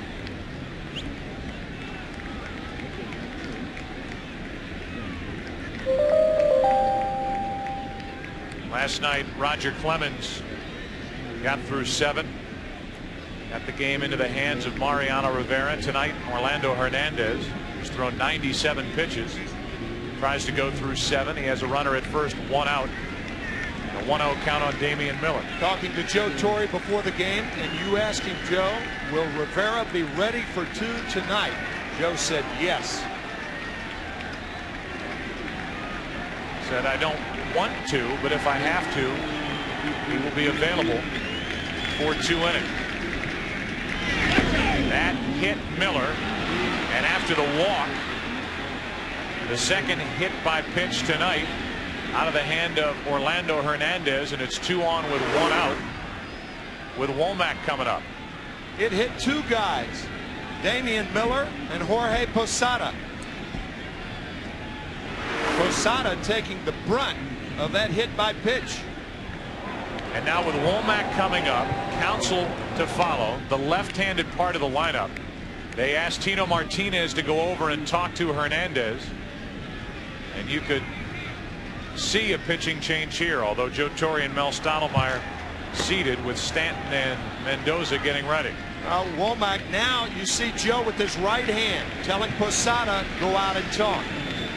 He'll go out for a while. Then home plate umpire Ed Rapuano will go out there to break it up, and Torre will go out to take Hernandez out of the game. But you could see with that, you mentioned senior winches the other day. I think that was Joe Torre doing senior winches, right? That was it. Sawdite. So Rapuano doesn't have to go out there. Hernandez knew it. Any big league pitcher knows it in that spot. When Martinez came over and the catcher comes out, you talk about how that used to be an awkward conversation. Oh man, trying to get a pitcher's confidence, and a manager sends you out there to talk to him knowing he's coming out of the game. And Joe telling El Duque he did a fine job, and he did. And now Hernandez comes over to talk to Ed Rapuano. The two had words earlier, and they're able to smile, laugh about it. And the mood is lightened between those two as Hernandez heads out. Next, he'll call to the bullpen. Time for a left-hander. Time for Mike Stanton. 2 on, 1 out. Top of the order coming up for Arizona.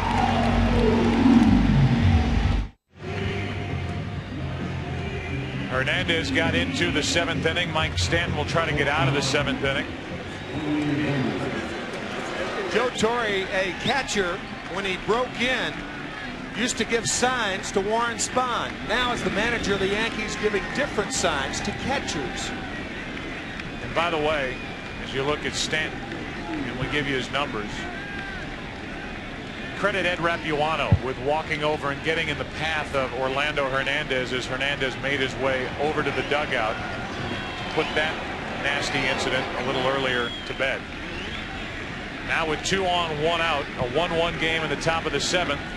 It's Stanton against Womack, who's had a big night. That's a big fastball from Stanton. Strike 1. Rapuano came up the line and made sure that he and Hernandez were on good terms as Hernandez left stage right. Now with 2 on, 1 out, Tony Womack, who has singled, walked, and doubled, tries to put Arizona out in front. 1 ball, 1 strike. I think Mike Stanton does Tony Womack a favor by throwing him a breaking ball. Those 2 fastballs, as well as Mike Stanton can throw the ball. I mean, that was gas, both of them.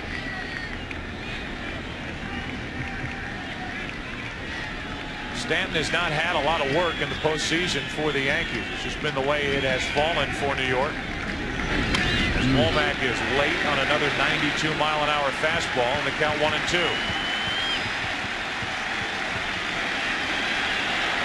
The left fielder and center fielders, Shane Spencer and Bernie Williams, playing Womack shallow and over toward left. Womack does not have a lot of power.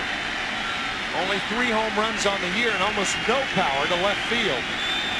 For the Diamondbacks, no speed on the bases. Race, the bad hamstring, the lead runner at second, the catcher Damian Miller at first. 1 out here in the 7th. Breaking ball misses to Womack, 2-2. Just so you know, Stanton has worked only 7 2/3 innings this postseason.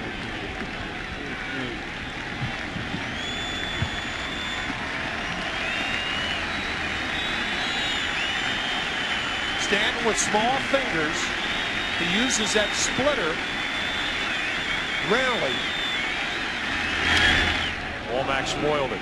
But he always, when he gets the ball, and the bare hand is out of the glove, he tries to stretch the middle finger and the index finger, so when he does throw the splitter, he throws it effectively.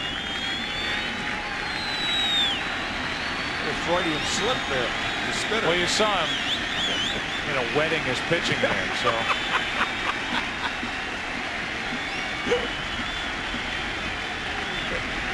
Two balls, 2 strikes, 2 on, 1 out.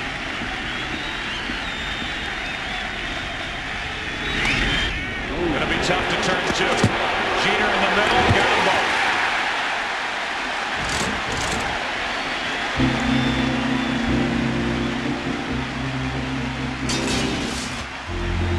Pitching, pitching, pitching. Stanton in relief of El Duque. Tonight's game is being seen live around the world by U.S. servicemen and women.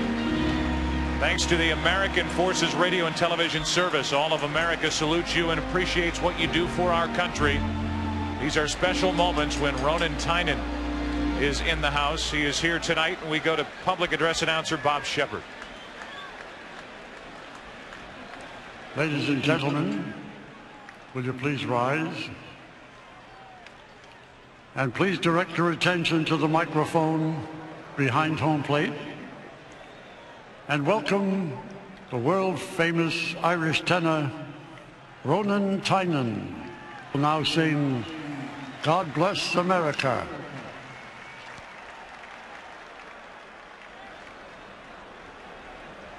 While the storm clouds gather far across the sea, let us swear allegiance to a land that's free. Let us all be grateful for a land so fair, as we raise our voices in a solemn prayer. God bless America, land that I love. Stand beside her and guide her through the night with a light from above, from the mountains to the prairies, to the ocean, white with foam. God bless America, my home sweet home. God bless America, my home sweet home.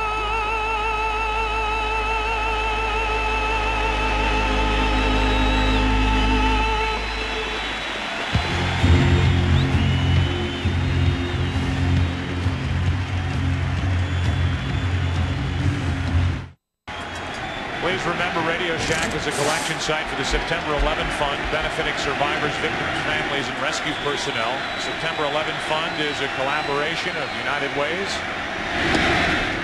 the New York Community Trust, and the Council of Foundations. As pitch one of the bottom of the 7th inning is in for a strike, nothing new from Curt Schilling. With Bernie Williams, Tino Martinez, and Posada coming up.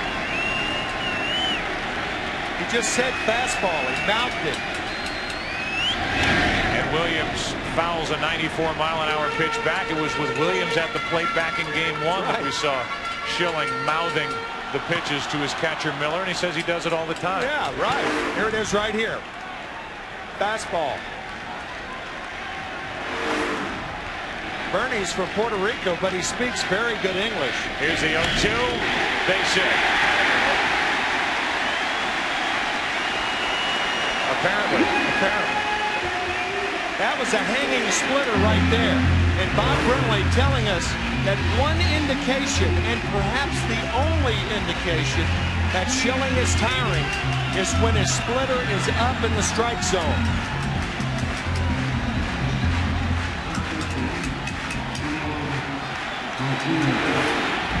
Still, it's only been a 72-pitch night for Curt Schilling.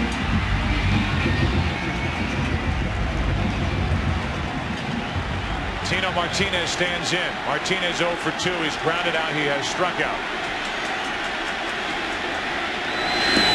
Typical from Schilling tonight. Pitch 1 is a strike. 94 miles per hour.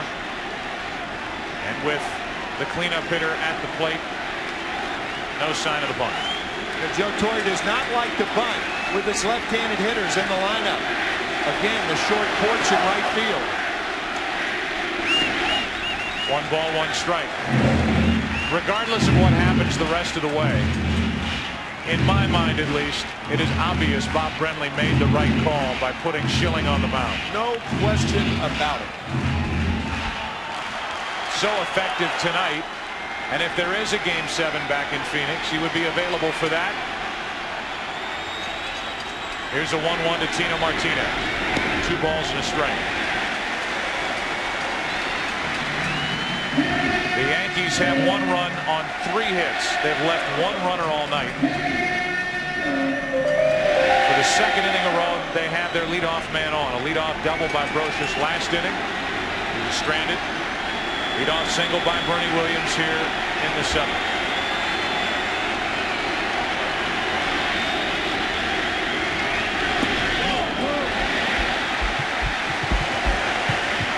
Three balls and a strike. He almost went around, but held up.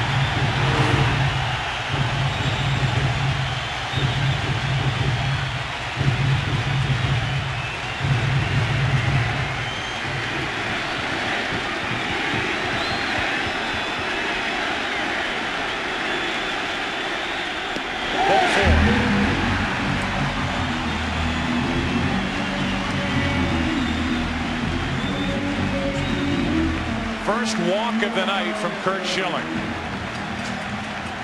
And Bob Welch, the pitching coach, goes to the phone. The Diamondbacks have yet to use their closer in this series, Byung-Hyun Kim.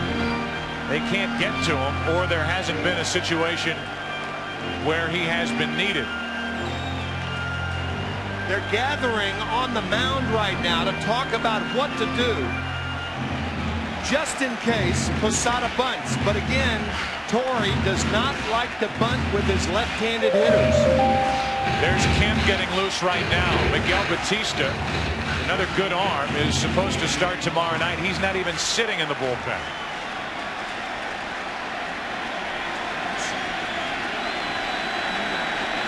Game only in the 7th inning.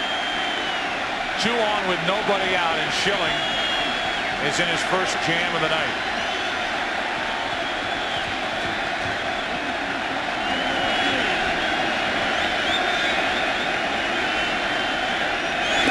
Strike 1. 95 miles per hour from Curt Schilling. The first pitch to Williams, Martinez, and Posada in this inning have all been strikes.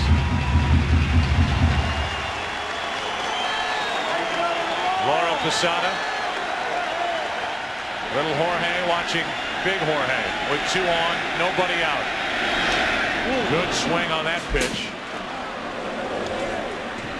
And count 0-2. We have not seen too many pitches in the middle of the strike zone tonight. That was one of them. It is rare from Schilling or from Hernandez or from Stanton, but that pitch certainly hittable. Now Schilling calls Damian Miller out to talk. Runners on at first and second, nobody out. The Diamondbacks leading this World Series 2-1. The 7th inning of a 1-1 game, and we have seen tremendous pitching from Curt Schilling, Orlando Hernandez, and Mike Stanton, who came on to finish the top of the 7th. Last night, Bernie Williams made a great play on a splitter in the dirt. He's alive for that right now.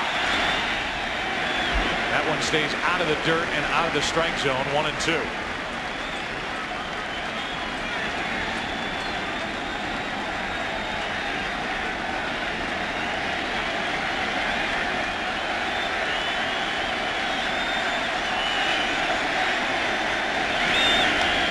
That's out of play.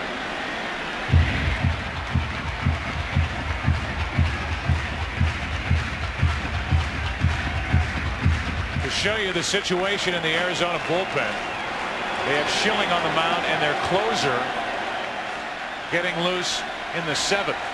The closer who has told Bob Brenly, if you need me to pitch 3 innings, I can. A former starter in Korea. The 1-2. Posada's had some of the best swings against Schilling all night. But again, an idea about how Schilling is throwing. When you still can't get around on the high fastball. And here we are in the 7th inning.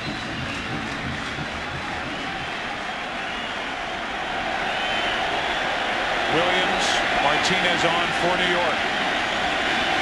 Posada trying to bring him home. Double play ball. Counsel to Womack. On to first. Runner at third. 2 out. 4-6-3 on the double play.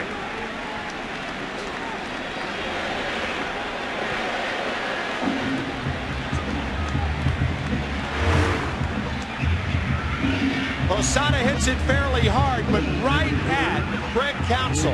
An easy double play to Womack. Martinez getting down because of the throw by Womack. Easy double play, 4-6-3. And now it takes a hit for New York from David Justice, who is 0 for 7 in this World Series and has not looked good at the plate. He was struck out twice tonight.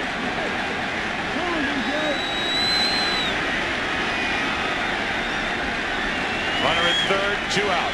Tie game, bottom of the 7th. Way late with a swing and a foul ball.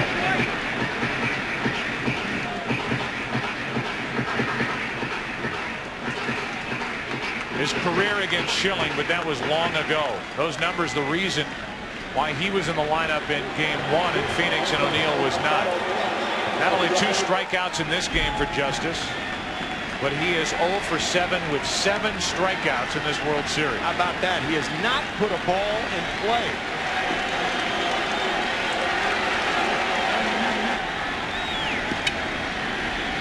Runner at third with 2 out.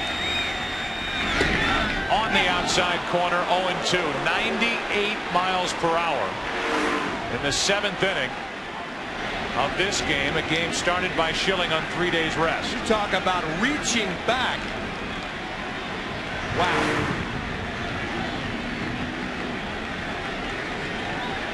So Justice is set up for his 3rd strikeout of the night and his 8th of this World Series.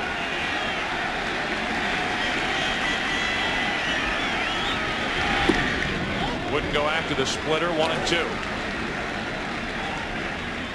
The Diamondbacks in the 8th inning will have Counsell, Gonzalez, Durazo, 3 lefties for Mike Stanton. What will the score be? 1-1. With a runner at third, 2 out in the bottom of the 7th.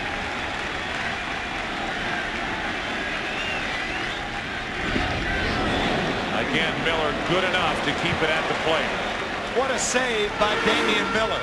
After that miserable night last night, for the time being, keeps it tied.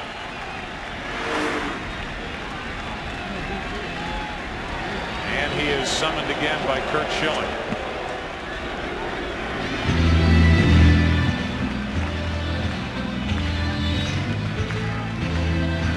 Runner in scoring position here. Runner at third, 2 out for New York. And the Yankees are 1 out of 14 in this series in this position.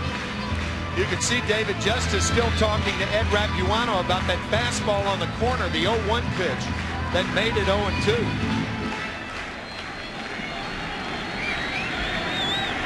It's 2 balls, 2 strikes on Justice.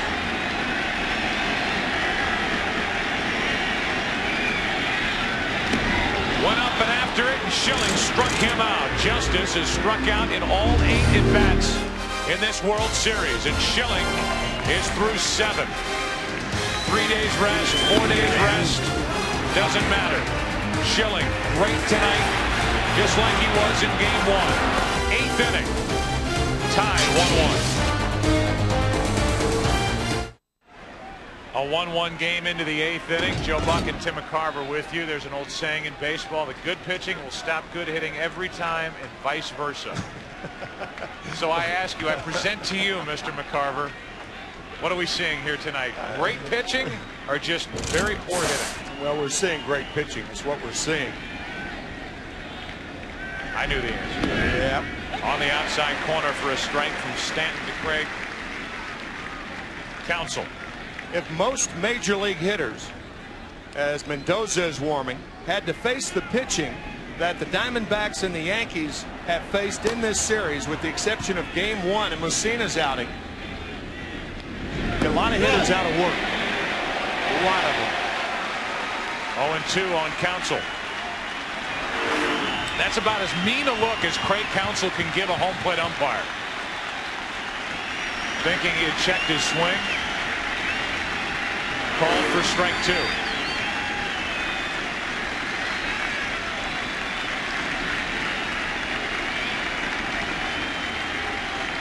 Counsell has dropped down 3 perfect bunts so far tonight.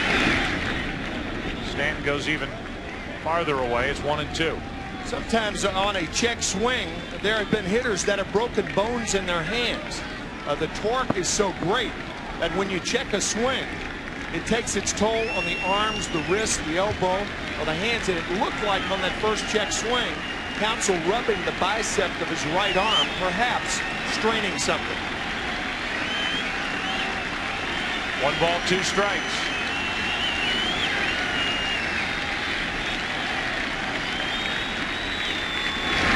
Off the end of the bat.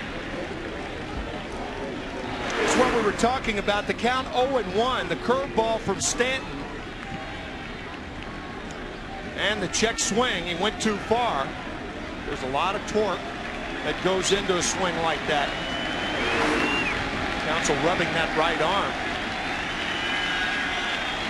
In the hole here. That World Series patch on his sleeve might be itchy.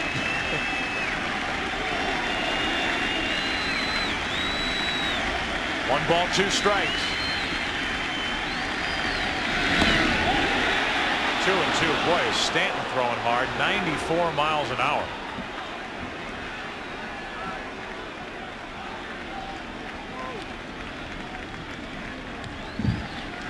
The temperature has finally dropped down in this postseason to where it's invigorating to some of these pitchers. Bob Brenly talked about that with Kevin Kennedy during the pregame show with regard to Schilling getting a start here tonight. The 2-2. Breaking ball misses. Counsell trying to get on to start this 8th inning. That's a bad call right there. 2-2 to Craig Counsell. If you're going to challenge anybody, you're challenging right there. Catchers are trained on 2-2 pitches. When in doubt, call for the pitch that the pitcher can get over the best. That means fastball.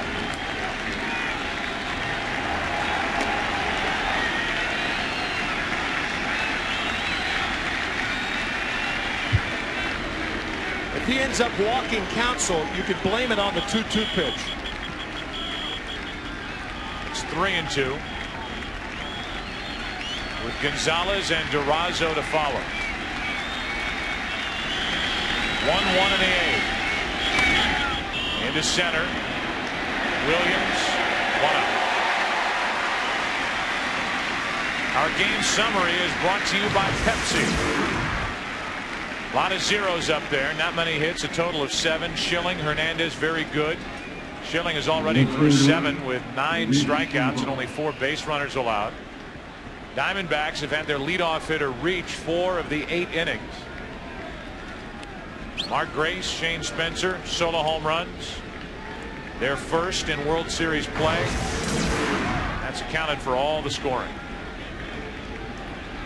The notebook that Curt Schilling keeps on the opposing hitters. He also has a laptop that he can run video on. I still can't figure out how to do that on mine, but he can call up any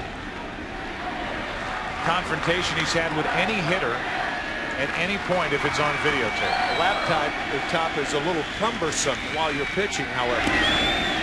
1 ball, 1 strike. Notebook's a little handier. That's right. Fastball right on the corner, and we have seen a ton of those tonight.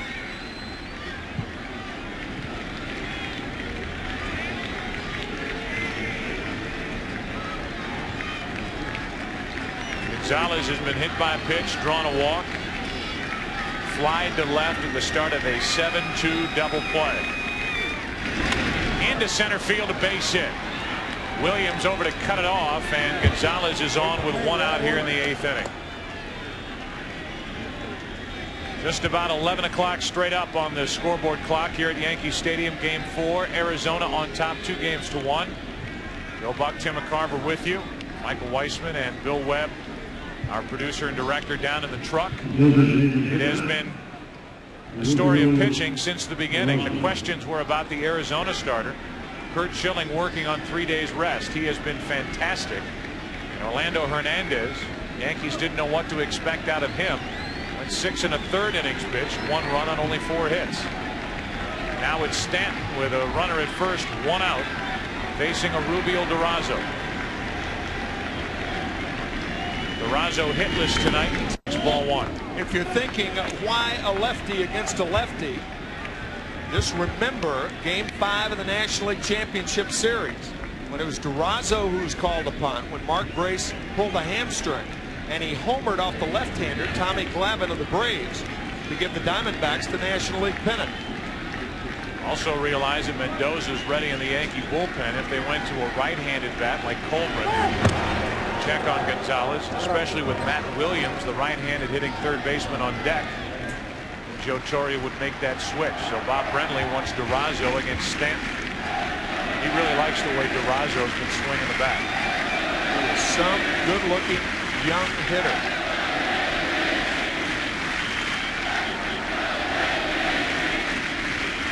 Here's a 1-0. Breaking ball for a strike. 1-1. Back to the NLCS against Tom Glavine. Batting for the injured Mark Grace. And a home run. Put the Diamondbacks up. Mark Grace had left with a strained right hamstring. Mentioned last night, Durazo hit 5 home runs coming off the bench this year for the Diamondbacks.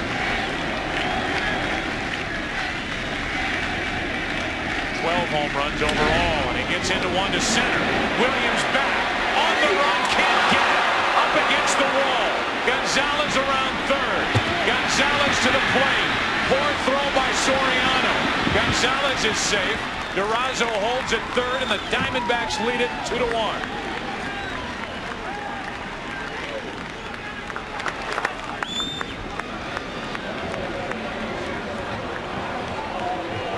Durazo, the 8th Mexican to play in a World Series, and the first since Jorge Orta in 1985, connects on a low fastball. The relay. Soriano's throw to the first base side. Gonzalez is safe easily, and the Diamondbacks have the lead. Did he miss second base? That was close. Gonzalez nearly stumbling around the second base bag. Ended up scoring easily, and Stanton is finished. The Nextel call to the bullpen. Stanton is gone. Mendoza is coming in. Matt Williams is coming up. The Diamondbacks lead in this series 2-1. They lead in Game 4 2-1. As a Rubio Durazo stays in to face Stanton and delivers with an RBI double. Took third on the throw home. The Nextel call to the bullpen. It's Mendoza's turn with the Diamondbacks up 2-1.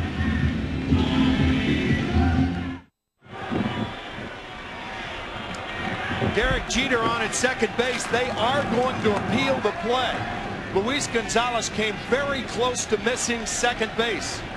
So Mendoza goes into a stretch, then steps off, throws to second.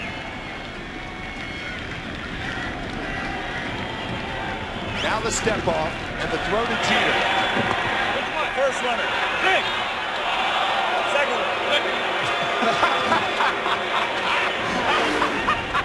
Here it is right here. Gonzalez looking at Bernie Williams. He wanted to make sure he didn't catch the ball.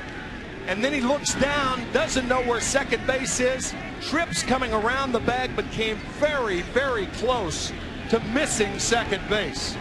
But as you saw, he touched it. Infield is in. Pinch runner Midri Cummings at third base as Williams pops it up. Behind the plate, Posada is out of his reach and out of play. It was Dana DeMuth, the second base umpire, who asked Derek Jeter which runner. Jeter said the first runner. He said safe. Jeter said the second runner. He said safe too. So it's a runner at third. Cummings, we showed you running for Durazo. And here is Ramiro Mendoza in this postseason. In 6 games has an ERA under 1. Infield is in. Williams is at a rough night at the plate. He has left 5 runners out there. Runner at third with 1 away. A big run sitting over there for Arizona, and it's 0-2 on Matt Williams.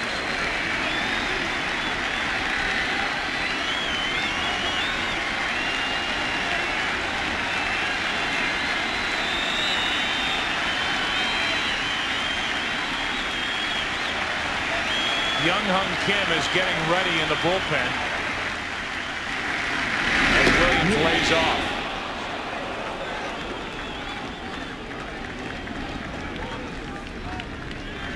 Schilling is up near 90 pitches and may be finished for the night after getting out of that 7th inning jam. 2 on, nobody out for New York.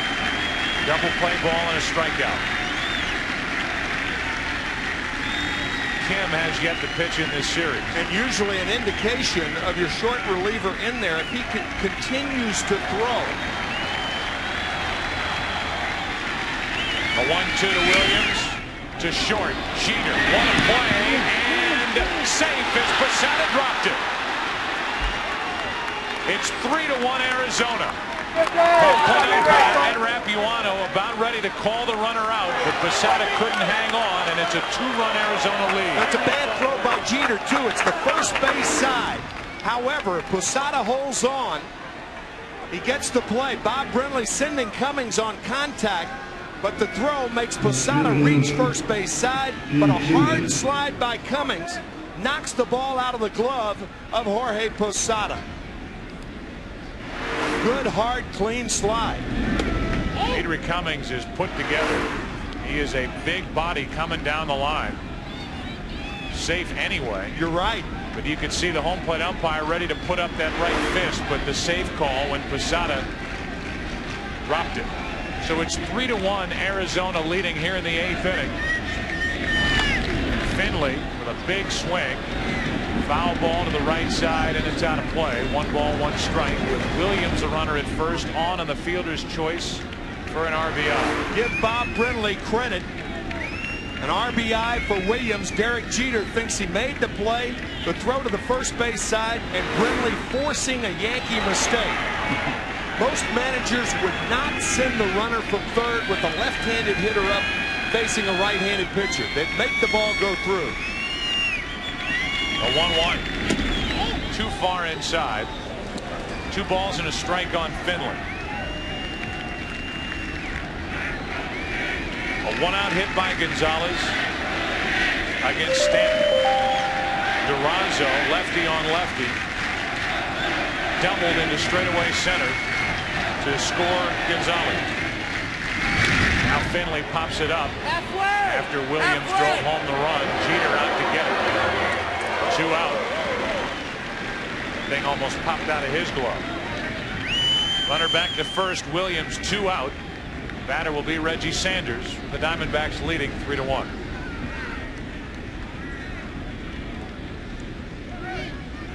In the bottom of the 8th for New York, it'll be Spencer, Brocious, and Soriano.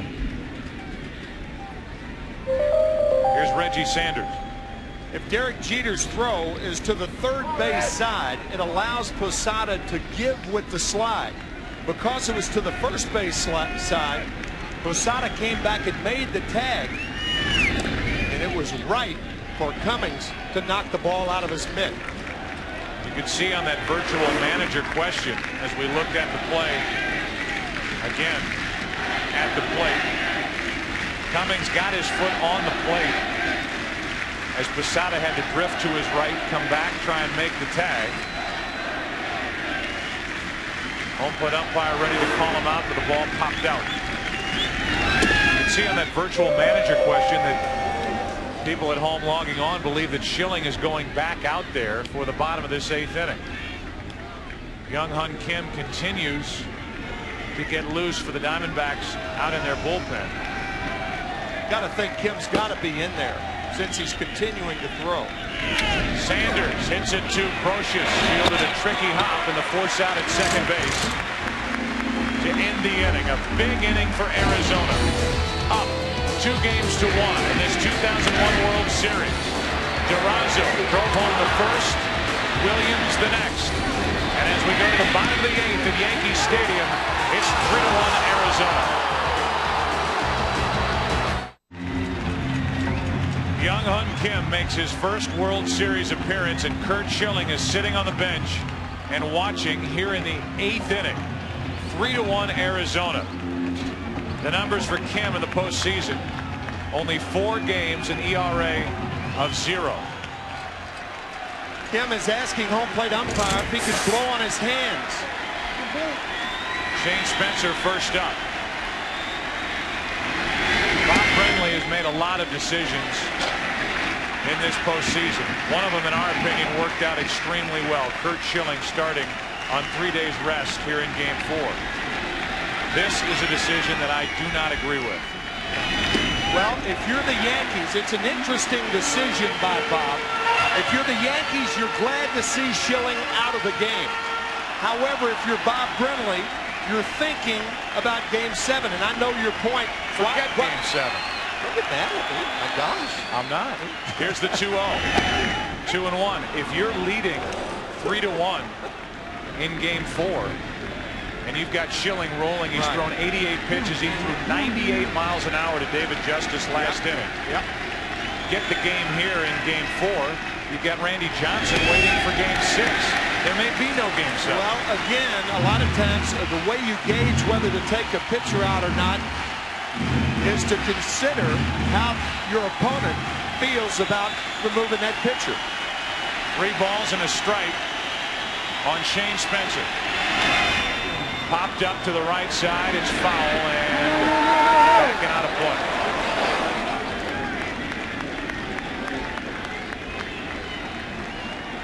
I think Bob had gone as far as he could with 3 days rest. I think that's Bob's thinking right now. Whether it's right or wrong, we'll see. 88 pitches tonight after 102, which they considered like a day off in Game 1. Here's a 3-2 pitch to Spencer. Got it. 1 away. Bob Brenly had this conversation with Curt Schilling just moments ago. That's enough. That's enough. Listen, you're at 88 right now. We got BK locked and loaded for the last 6 outs, man. Let's, you know, you're a hero already, man. Schilling wanting to go back out there, which is not a surprise. I mean, right. That's not compelling evidence to run him back out there for the 8th inning. He's always going to want to go back out to the mound as Brocious takes ball 1 up and in. Joe, I'll tell you what was a surprise, a 3-2 breaking ball to Shane Spencer with a 2-run lead. 1-run lead, tie game, you can understand it. Shot Spencer. On the outside corner, 1 ball, 1 strike.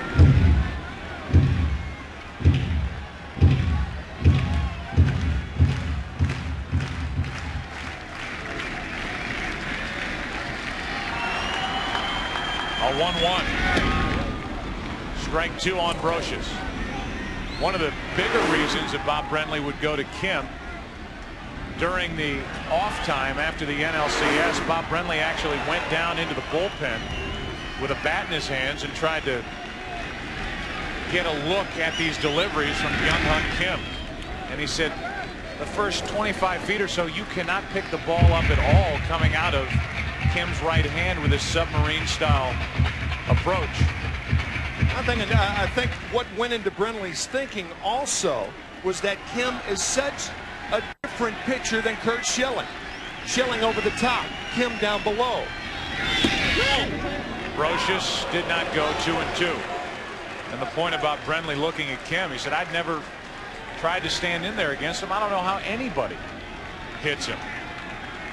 First Korean-born player to appear in the World Series. Congratulations to Byung-Hyun Kim. We're in the 8th inning of a 3-1 game. Another counts full on Brocious as it was on Spencer.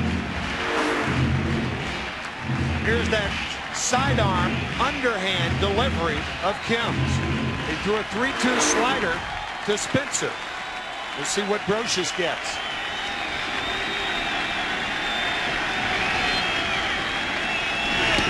Two out. Back-to-back strikeouts of Spencer and Brocious with Soriano coming up. You can see that tightly spinning fastball action. Nobody happier than Curt Schilling. And nobody could do any better than Byung-Hyun Kim here to start the 8th inning with back-to-back strikeouts.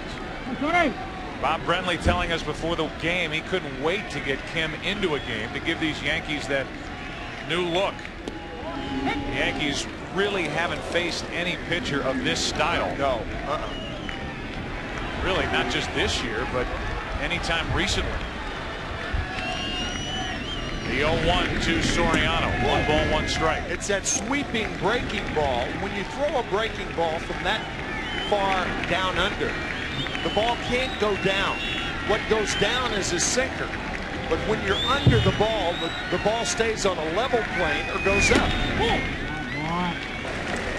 That pitch seemed to go up. 2 balls and a strike. They actually call the pitch an upshoot, which is a throwback term for these deliveries from Kim that seem to rise when they get to the plate. Byung-Hyun Kim is 1 strike away from striking out the side here in the 8th inning. Picking up for Schilling, who wanted to go back out there, and Kim, who has yet to appear for tonight in the World Series, isn't fazed at all by this, as he has run the count full to all 3 hitters he has faced here in the 8th inning. That was the other unknown. You didn't know how Kim would respond. That's right. Coming out of the bullpen with that long of a layoff at Yankee Stadium for the first time in the World Series. And boy, did he respond. Struck out the side. Bob Brenly, the right decision. Curt Schilling watching all 3 strikeouts from the dugout. 1, 2, 3. 3-1 after 8.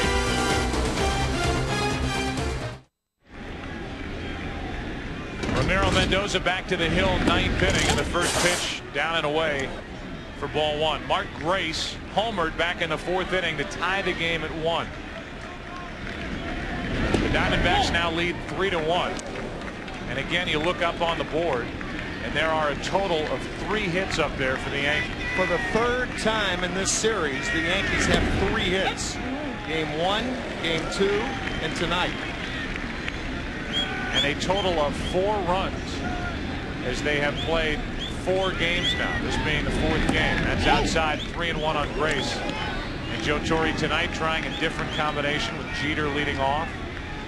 O'Neill in the number 2 spot, everybody moving up. Spencer in there, that's paid off. With a home run for the only Yankee run of the night.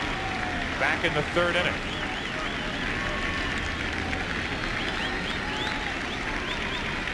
Here's a 3-2 pitch. Reaching out, grounding to Jeter. Grace is out on the tag.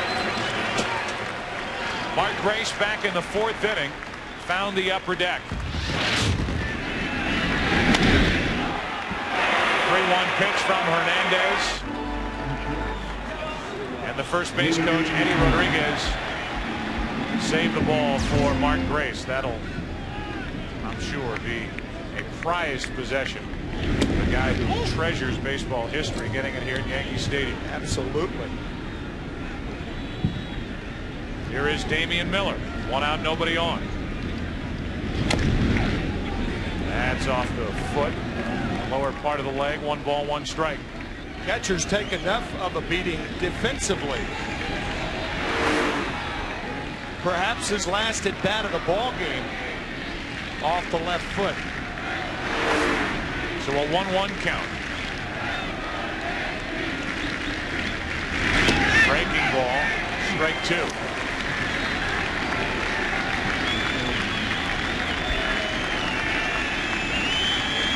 Tony Womack's had a big night. He's on deck.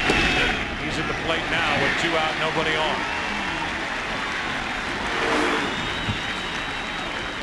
First strikeout for Mendoza. Nice pitch on the outside corner, fastball.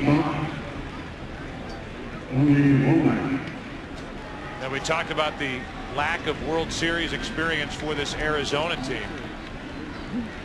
But a team filled with players long on major league experience. And after a rather sloppy game last night defensively, and Bob Brenly and the Diamondbacks will tell you that elements of the weather had a lot to do with it. This Diamondbacks team doesn't appear to be phased at all by being here tonight, and add to that the young right-hander, the 22-year-old Byung-Hyun Kim, who hadn't pitched in the World Series yet, trying to pick up for Curt Schilling in the 8th inning of a 2-run game at Yankee Stadium and striking out the side is phenomenal pitching. That's the thing. His first major league appearance is at Yankee Stadium. He got through the 8th. He'll go back for the 9th and deal with the top of the Yankee lineup. 3-1 Arizona.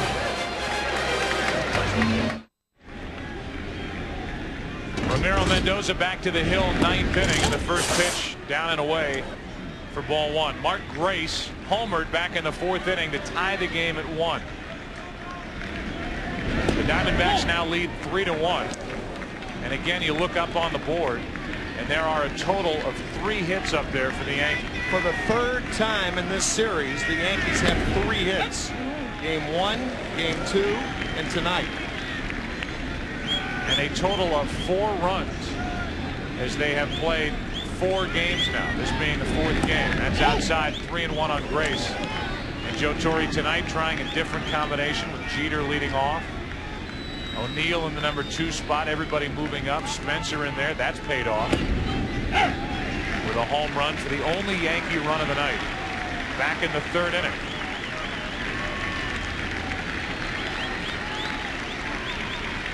Here's a 3-2 pitch. Reaching out, grounding to Jeter. Grace is out on the tag. Mark Grace back in the 4th inning. Found the upper deck. 3-1 pitch from Hernandez. And the first base coach, Eddie Rodriguez, saved the ball for Mark Grace. That'll, I'm sure, be a prized possession. The guy who treasures baseball history, getting it here at Yankee Stadium. Absolutely. Here is Damian Miller. 1 out, nobody on. That's off the foot, the lower part of the leg. 1 ball, 1 strike. Catchers take enough of a beating defensively. Perhaps his last at bat of the ball game off the left foot. So a 1-1 count. Breaking ball, strike 2.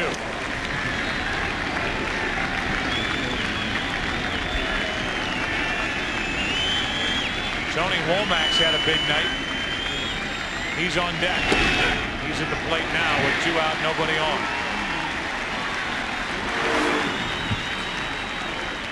First strikeout for Mendoza.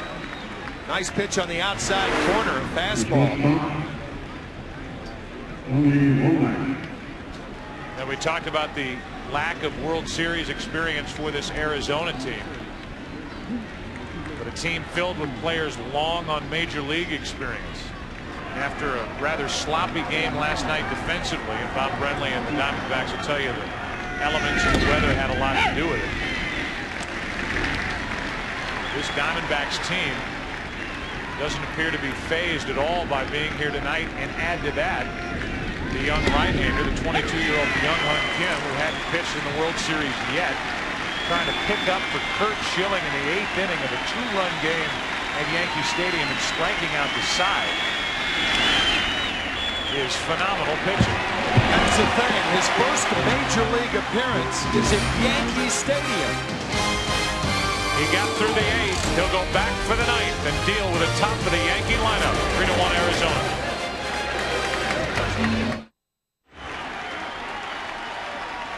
Derek Jeter represents the top of the order for the Yankees in the 9th inning. 3-1 Arizona, trying to go up in this series 3-1. Byung-Hyun Kim struck out the side in the 8th inning. Jeter tries to bunt. Williams with a backhand pickup. Great play, 1 out. A quick out as Jeter tried to drop one down. Derek Jeter 0 for 4 tonight and 1 out of 15 in this series. Good idea by Jeter. Better idea by Matt Williams. Looking for it all the way. Not surprised. Barehanded pickup to throw out Jeter. Fine play by Williams.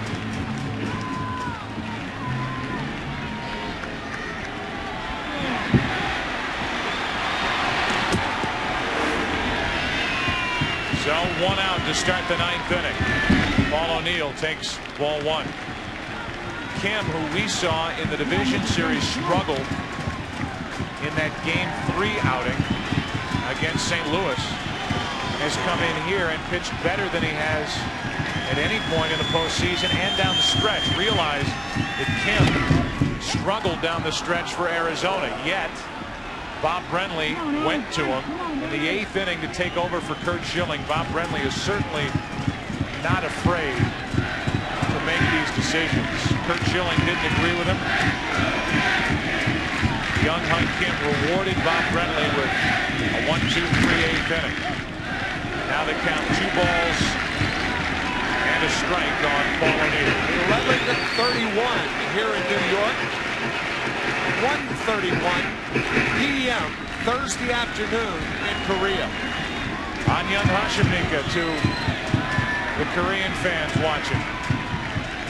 There's a 2-1 pitch. Wow. Just missed. 3-1.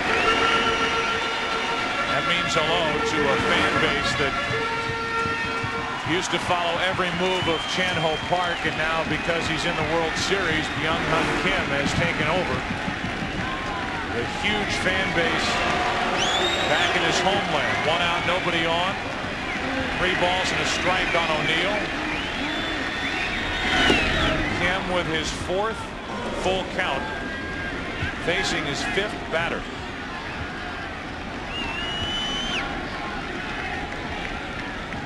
O'Neill trying to get on in front of Bernie Williams.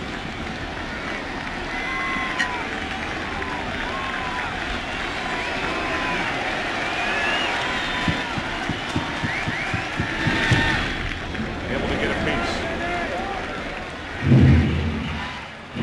So, you know, 41 teams have trailed 3-1 World Series. 6 have come back to win the series.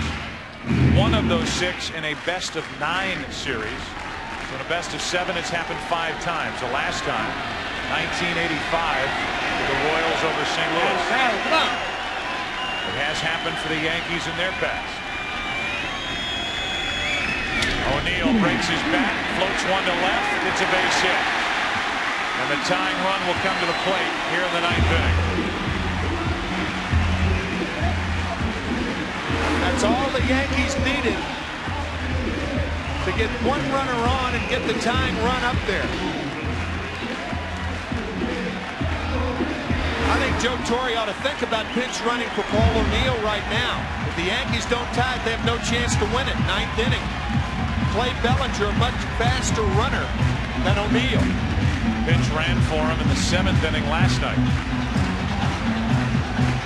But at the moment, the Yankees are leaving O'Neill in the game with Bernie Williams and Tino Martinez coming up. What Joe may be thinking is that if Tino Martinez gets on, then you run Bellinger.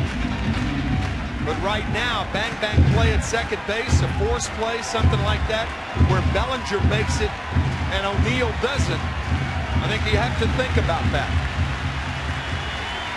Bernie Williams at the plate, 1 out of 3 tonight. Facing Byung-Hyun Kim for the first time. And taking a strike on a slider. Only time the Yankees won a game when trailing by 2 runs after 8 innings. The 1939 World Series, Game 4.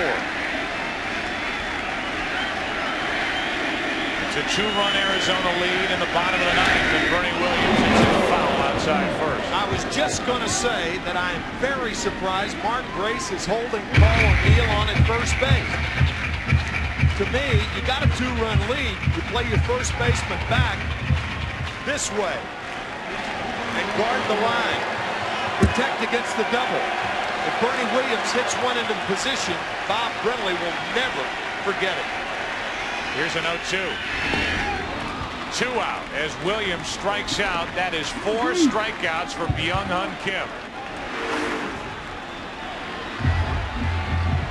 Looked like a slider out of the strike zone, and Williams is down on strikes. What a job by Kim. So now it's the tying run at the plate in the person of Tino Martinez, and the Diamondbacks are 1 out away from taking a 3-1 lead in this 2001 World Series. Game 5 tomorrow night. Messina and Batista. 1 on, 2 out. Martinez hits one to deep right center field. At the wall. Tie game.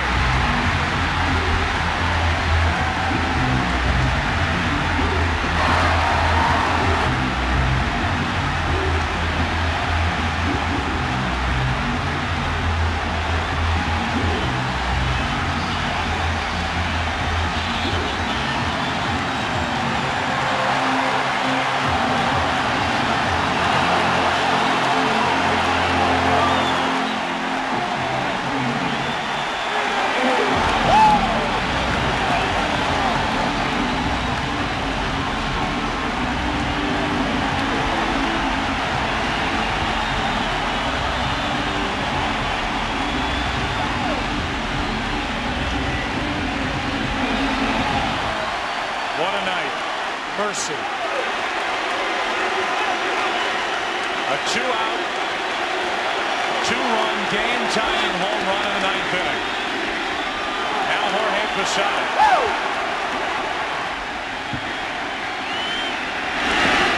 Ball 1. The first pitch Martinez sees from Kim. Tie game. Tino Martinez carried this team in the second half of the season, was their most consistent hitter all year. What a time he picked for his first hit of this World Series. Tino Martinez also the only Yankee to hit 275 since September 1st.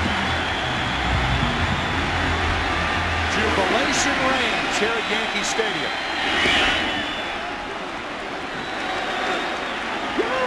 So Luis Gonzalez, who had scored what potentially could have been the winning run for the Diamondbacks, watches his high school best friend Tino Martinez get his first hit of this World Series, a game-tying 2-run home run with 2 out in the 9th inning.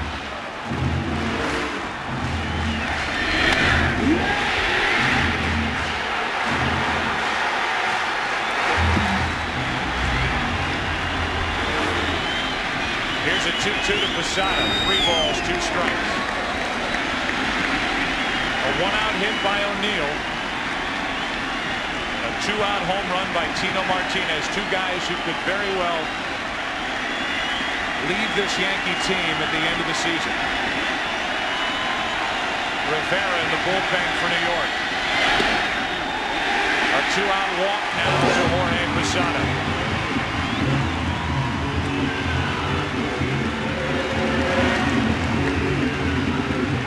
So Kim was asked to go 2 innings.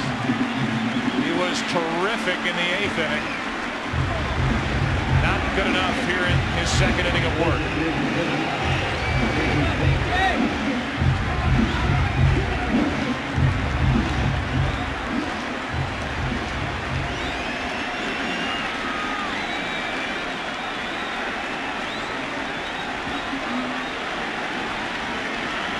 Now with Jorge Posada at first, Mark Grace asked the dugout whether he should hold against the runner, and they will. Justice at the plate, hitless in the series, ball one.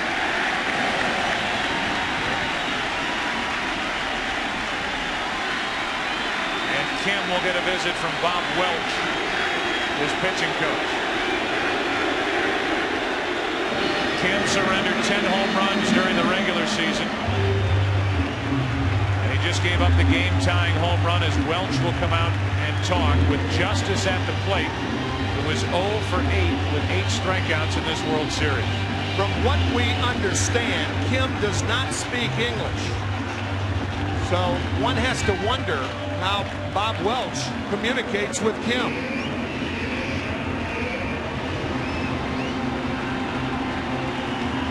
Another look at the home run.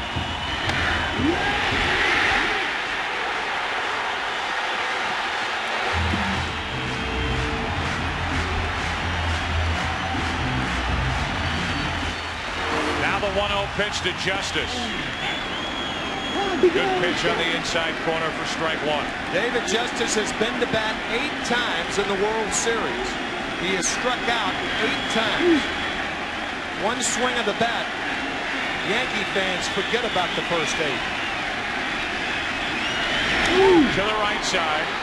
Counsell slips, and the inning continues.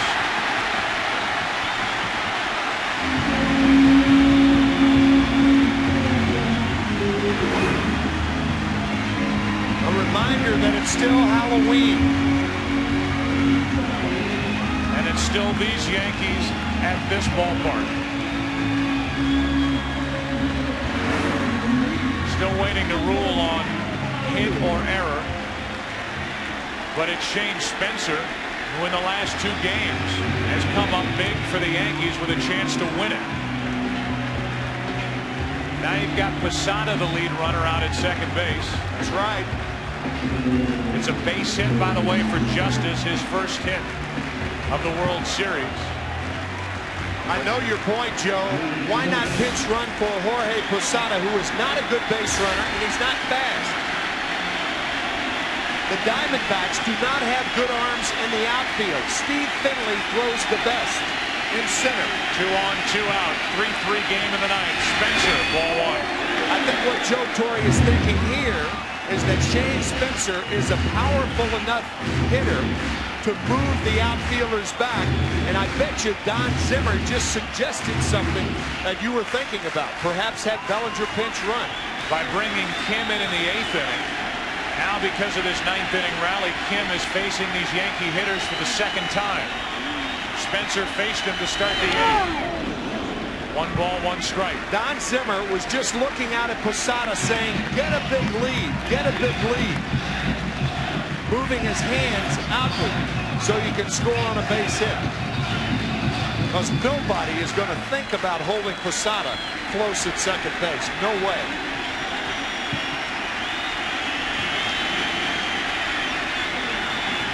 The 1-1. Inside to Spencer again. Spencer is facing Kim for the 2nd time. He struck out against Spencer, rather against Kim, to start the 8th.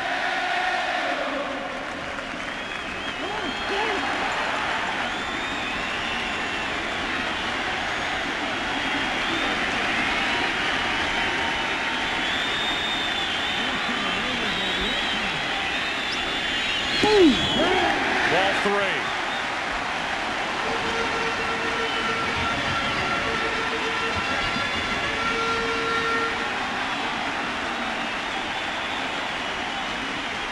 Nobody up for the Diamondbacks in their bullpen, in case you're wondering, and Rivera is still loosening for the Yankees in theirs. Winning run at second for New York. 2 on, 2 out. 3-3 in the bottom of the 9th. Full count again. He had a full count on Spencer in the 8th. Spencer struck out. Damian Miller with another visit to the mound. Now 3-2, 2 outs. The runners will be off. So the slow of foot Posada is not an issue right now. See, only two teams have come back from being down by 2 or more runs in the bottom of the ninth to win a World Series game. The Yankees trying to do that tonight. 1911 Giants, 1929 Philadelphia A's. 2 on, 2 out, 3 balls, 2 strikes. Runners go. Struck Kim out, and we go to the 10th. 5 strikeouts for Byung-Hyun Kim. 3 hits in the inning. The biggest one, a 2-out game-tying 2-run home run from Tino Martinez. Let's play on in Game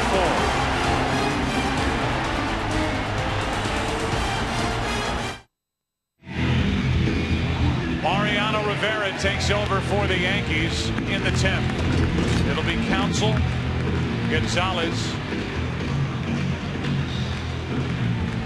and then Cummings spot in the order. He pinch ran for Durazo back in that 2-run 8th. Here are the numbers for Mr. Automatic, who has 5 saves in this postseason, 24 in his postseason career. He has saved 23 straight. This is obviously a non-save situation, but in these pressure moments, there has been nobody better than Mariano Rivera.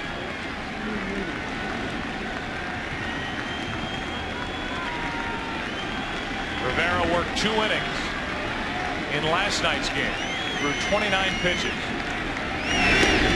And starts Counsell with strike 1. Rivera faced Craig Counsell leading off the 9th inning last night. Make that the 8th inning last night. Counsell tried to bunt against him. Rivera made the play.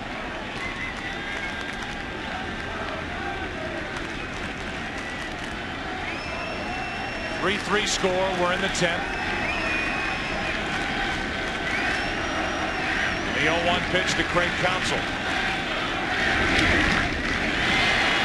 miles per hour. It's 0-2. Joe, one of the exquisitely interesting things about this game is that in 12 minutes, Joe Torre's contract is up with the New York Yankees. Because the postseason was pushed back a week. Right. His contract is finished at midnight. But according to Joe Torre, right, and according to all the reports that you read, the same can be said for Brian Cashman, who deserves a big contract here with the Yankees for the job he has done. It's only a matter of time and getting the language straight, and they'll both be signed as Counsell takes ball 2 inside, 2-2. It is a tantalizing sidelight to this ball game. Counsell has dropped down 3 sacrifice bunts tonight and flying to center. The 2-2 from Rivera. Broken back. Another one for the pile. And Jeter takes care of Counsell. Rivera broke 1 bat last night, and he put together a bonfire's worth during the regular season. Nobody in the major leagues breaks more bats than Mariano Rivera.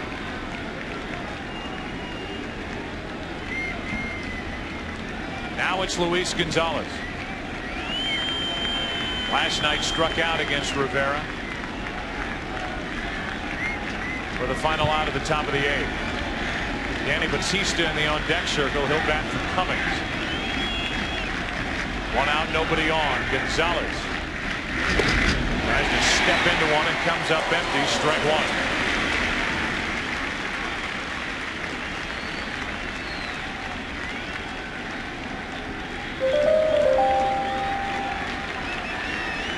One out, bases empty. The 0-1 pitch. Another broken bat. That's easy. 2 out.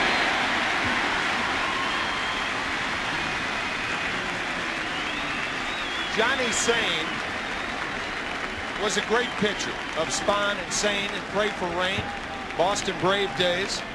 He has said and still says that pitching is the art of fooling the hitter, not for Mariano Rivera. There is no fooling any hitter that faces Rivera. They all know what's coming. They know the speed of it. They know the movement of it. And how he continues to do it is unbelievable. but darted the end. How can a 170-pounder throw a ball that hard? That's what hitters have said. Danny Batista, who was a starter in Game 2 and delivered for Bob Brenly, 2 for 3 night. Driving in a run, scoring a run, is at the plate. It's 1998, 23 for 23 in the save department with an ERA under 0.7. 1 ball, 1 strike on Batista. Good work by Ramiro Mendoza for the Yankees.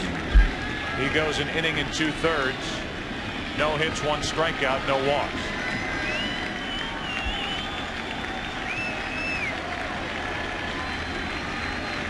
Two out, nobody on, 1-1. On the inside corner, strike 2. The Yankees in the bottom of this 10th will have Brocious, Soriano, and Jeter.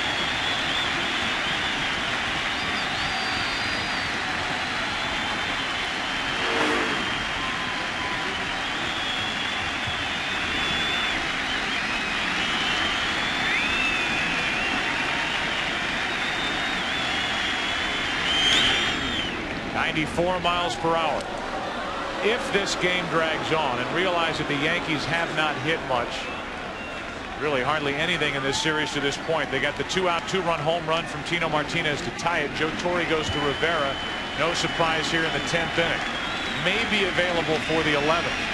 But if this game wears on, Torre's going to have to get some outs later with pitches he doesn't typically trust in tight games. Names like Choate, Hitchcock, and Watasic. Those are the 3 left.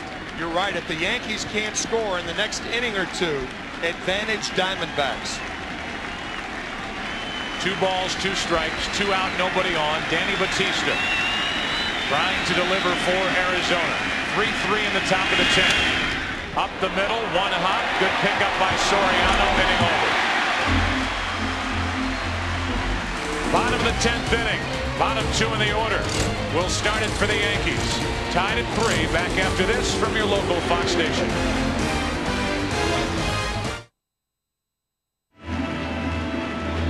Tino Martinez with a 2-out, 2-run game-tying home run in the bottom of the 9th. Curt Schilling was on your right, gave way to Byung-Hyun Kim. So good in the 8th. Came up 1 run short, 1 out short in the 9th. And now here in the 10th, we'll deal with Brocious, Soriano, and Jeter for the Yankees. 3-3 the score. Down the left field line. If it's fair, it's over. It is foul.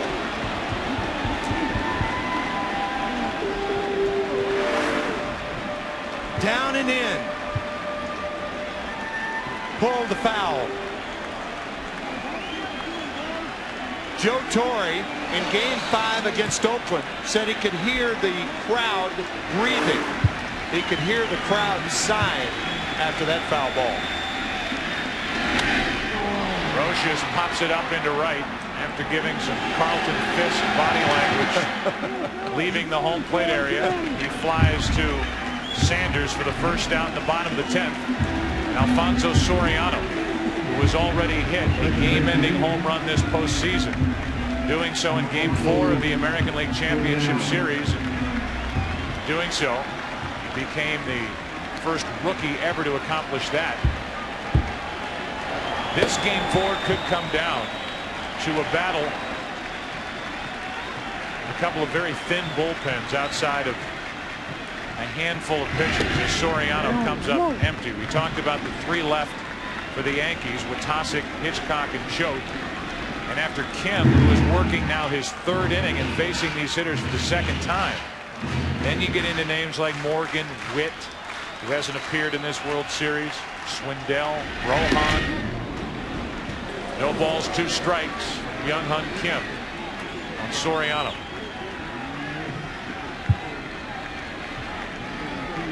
Soriano 0 for 3 tonight. Struck out his last time up against this right-hander. 1-2, and you can see Damian Miller having a tough time just catching that pitch. That was a backup slider. That's an area where a lot of pass balls come for catchers.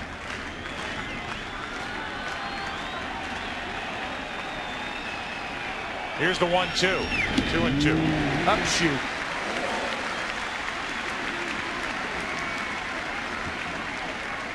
That two-run home run, by the way, hit off Kazuhiro Sasaki, the short reliever for the Seattle Mariners. Hit to right center field.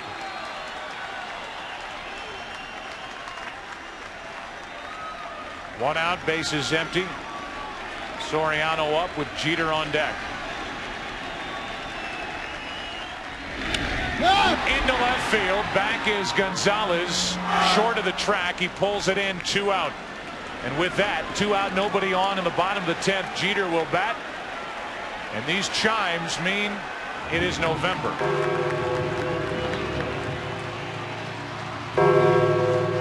For the first time in the history of Major League Baseball, playing the World Series during the month of November, and for very good reason. Everything pushed back 1 week after September the 11th, pushing the postseason back, and now officially into November as Derek Jeter bats with 2 out and nobody on. In on the hands as the Diamondbacks have been doing to Jeter all series long. Strike 1. The right-handed hitters against Byung-Hyun Kim as they welcome the fans here at Yankee Stadium to November baseball. The righties against Kim 0 for 7 with 4 strikeouts. It was a hit by the left-handed hitting Paul O'Neill with 1 out. The 2-run home run by Tino Martinez, the lefty, with a couple out in the 9th inning that tied it. Justice has the other hit.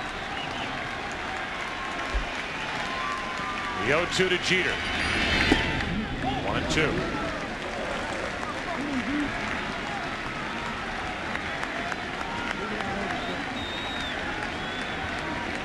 Nobody warming for the Yankees. That means Rivera will be back out there, obviously, if the game remains tied. The 1-2.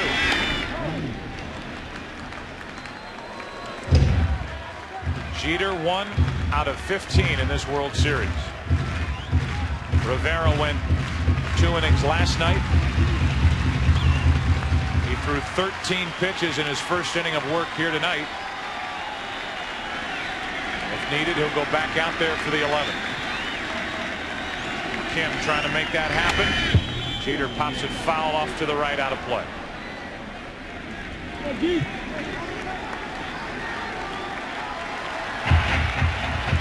Think back to '96 with the Yankees leaving here down 2-0 to Atlanta. They turned to a veteran, David Cone, to help them win Game 3.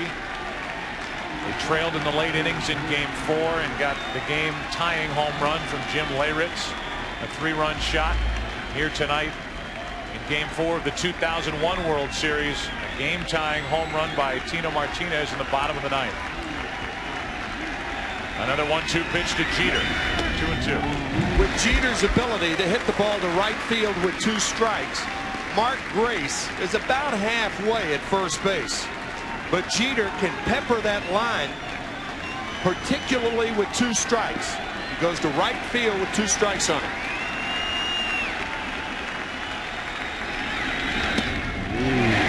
Three and 2.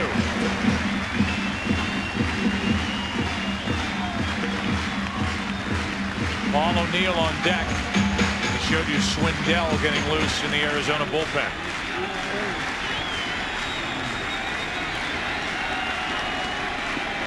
Two out, bases empty. Jeter down the right field line, slicing foul.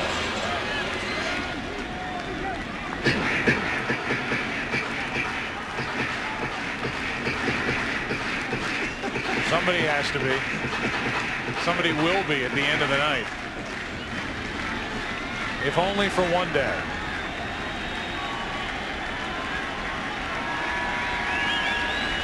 Three balls, 2 strikes, 2 out, nobody on, and Byung-Hyun Kim trying to send this game to the 11th. Credit Kim with settling down enough after that deflating home run to get out of the 9th. He's taking care of the first 2 here in the 10th. Jeter hits it into right. Back at the wall. Game over. Yankees win and the series is tied.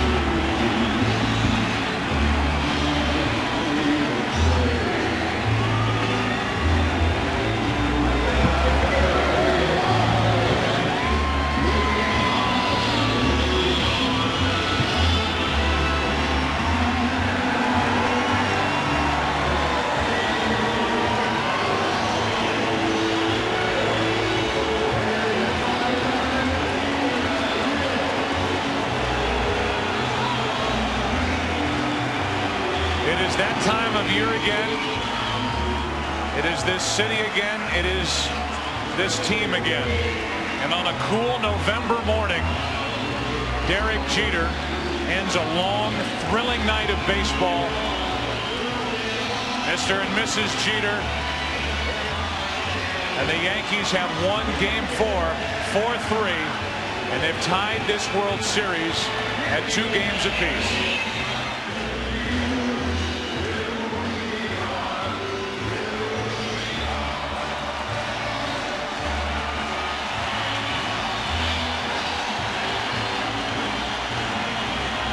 One for the ages. Bedlam in the Bronx. Mercy.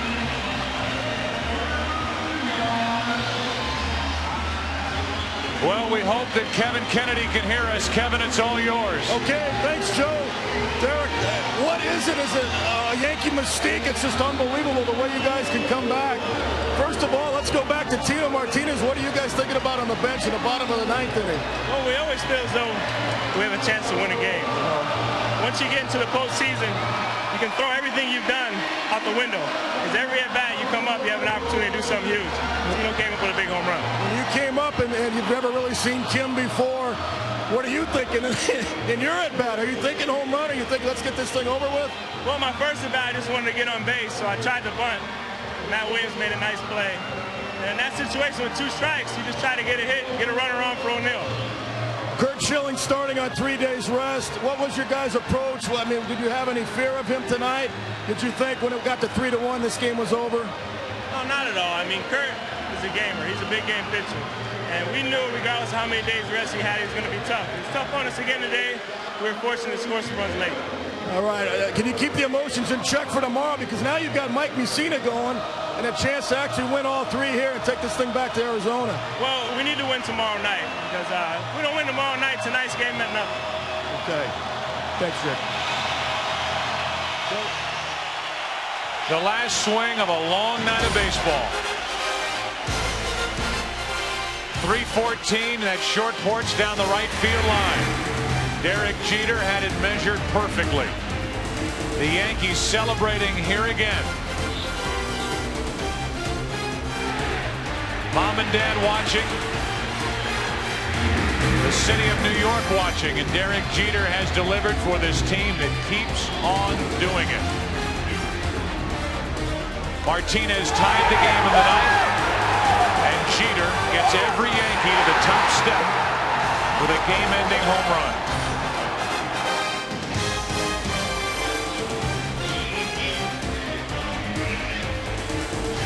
This team finds different ways to do it.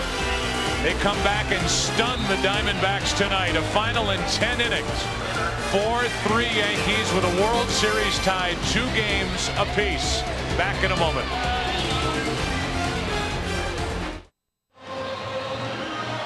I'm with Tino Martinez. Tino, you came up in the bottom of the 9th inning. 2 outs, a runner at first base. Everybody dreams about this that ever played this game to hit a game-tying home run in this situation or a game-winning home run. Is that exactly what you were thinking about? Yes, I was. I thought the first 2 strikes are mine. I'm going to take a good hack and try to use the short side of the porch here and get a hold of one. And I got a good pass right over the middle, and I just hit it pretty good. Did your eyes light up? Did you know as soon as you made contact, you tied this game up? Well, I hit a ball good last night. It didn't get out, so I hit it as well as I could right there. I thought I had a chance of not off the wall, so I'm glad it went out. Tino, you played here for several years. You may be on the last year of your contract. Is there such a thing as a Yankee mystique after coming over here from Seattle? I mean, what is it about the New York Yankees? Hey, in the postseason, anything can happen, and we truly believe that. And we feel that other teams may think, a game is over, and we don't. We know it's not. You got to play all the way through. And in the Yankee Stadium here, anything can happen, and tonight was a big example right there. And we know that you and Luis Gonzalez played in high school together. Is there anything you can say to your friend across the way? Hey, it's 2-2. It's a long way from over. It's 2-2. So. Hopefully we can contain him. We contain Lewis. We got to, it's gonna be a long way. We got 2 more wins to go. Okay, tomorrow you've got Mike Mussina now. You pretty much accomplished what you thought you could in getting this thing even. How high are the emotions going to be? You guys are going to have to come down a little bit to try to play some good ball early in the ballgame tomorrow. Yeah, we are. We haven't hit the ball very well. Curt Schilling pitched a great game, so you got to give him credit. But hopefully tomorrow we come out and score some runs early and let Mussina settle down and pitch his game. Okay, Tino, congratulations. What a finish. Okay, Joe, back upstairs. All right, Kevin, thank you, and thanks to Tino Martinez for sticking around, except for those of you on the West Coast. Stay tuned for your late local news. For those of you in Arizona interested in continuing post-game coverage, turn to the Arizona Sports Report on your regional Fox Sports Net affiliate. We talked when we left Arizona that the Diamondbacks were up 2 games to none. One thing the Yankees have proven, they do not panic. They did not panic. They kept saying, wait till they get to our house. Things happen here in this house. Despite the efforts by Curt Schilling and Byung-Hyun Kim, who was at times unhittable, the Yankees find a way to get it done. Martinez ties it, Jeter wins it, and this series is tied 2 games apiece. For more information on tonight's game and for the latest information on Major League Baseball, go to foxsports.com. For Tim McCarver, Jeannie Zelasco, Kevin Kennedy, for Michael Weissman, Bill Webb, everyone involved in bringing you this game, I'm Joe Buck. So long. Join us tomorrow night, Game 5 of the 2001 World Series, beginning at 8 Eastern, 5 Pacific, a matchup of Mike Mussina and Miguel Batista. You've been watching Fox Sports coverage of Major League Baseball, your home for the 2001 World Series. Until tomorrow night, until Game 5, good night, and welcome to November in this 2001 World Series.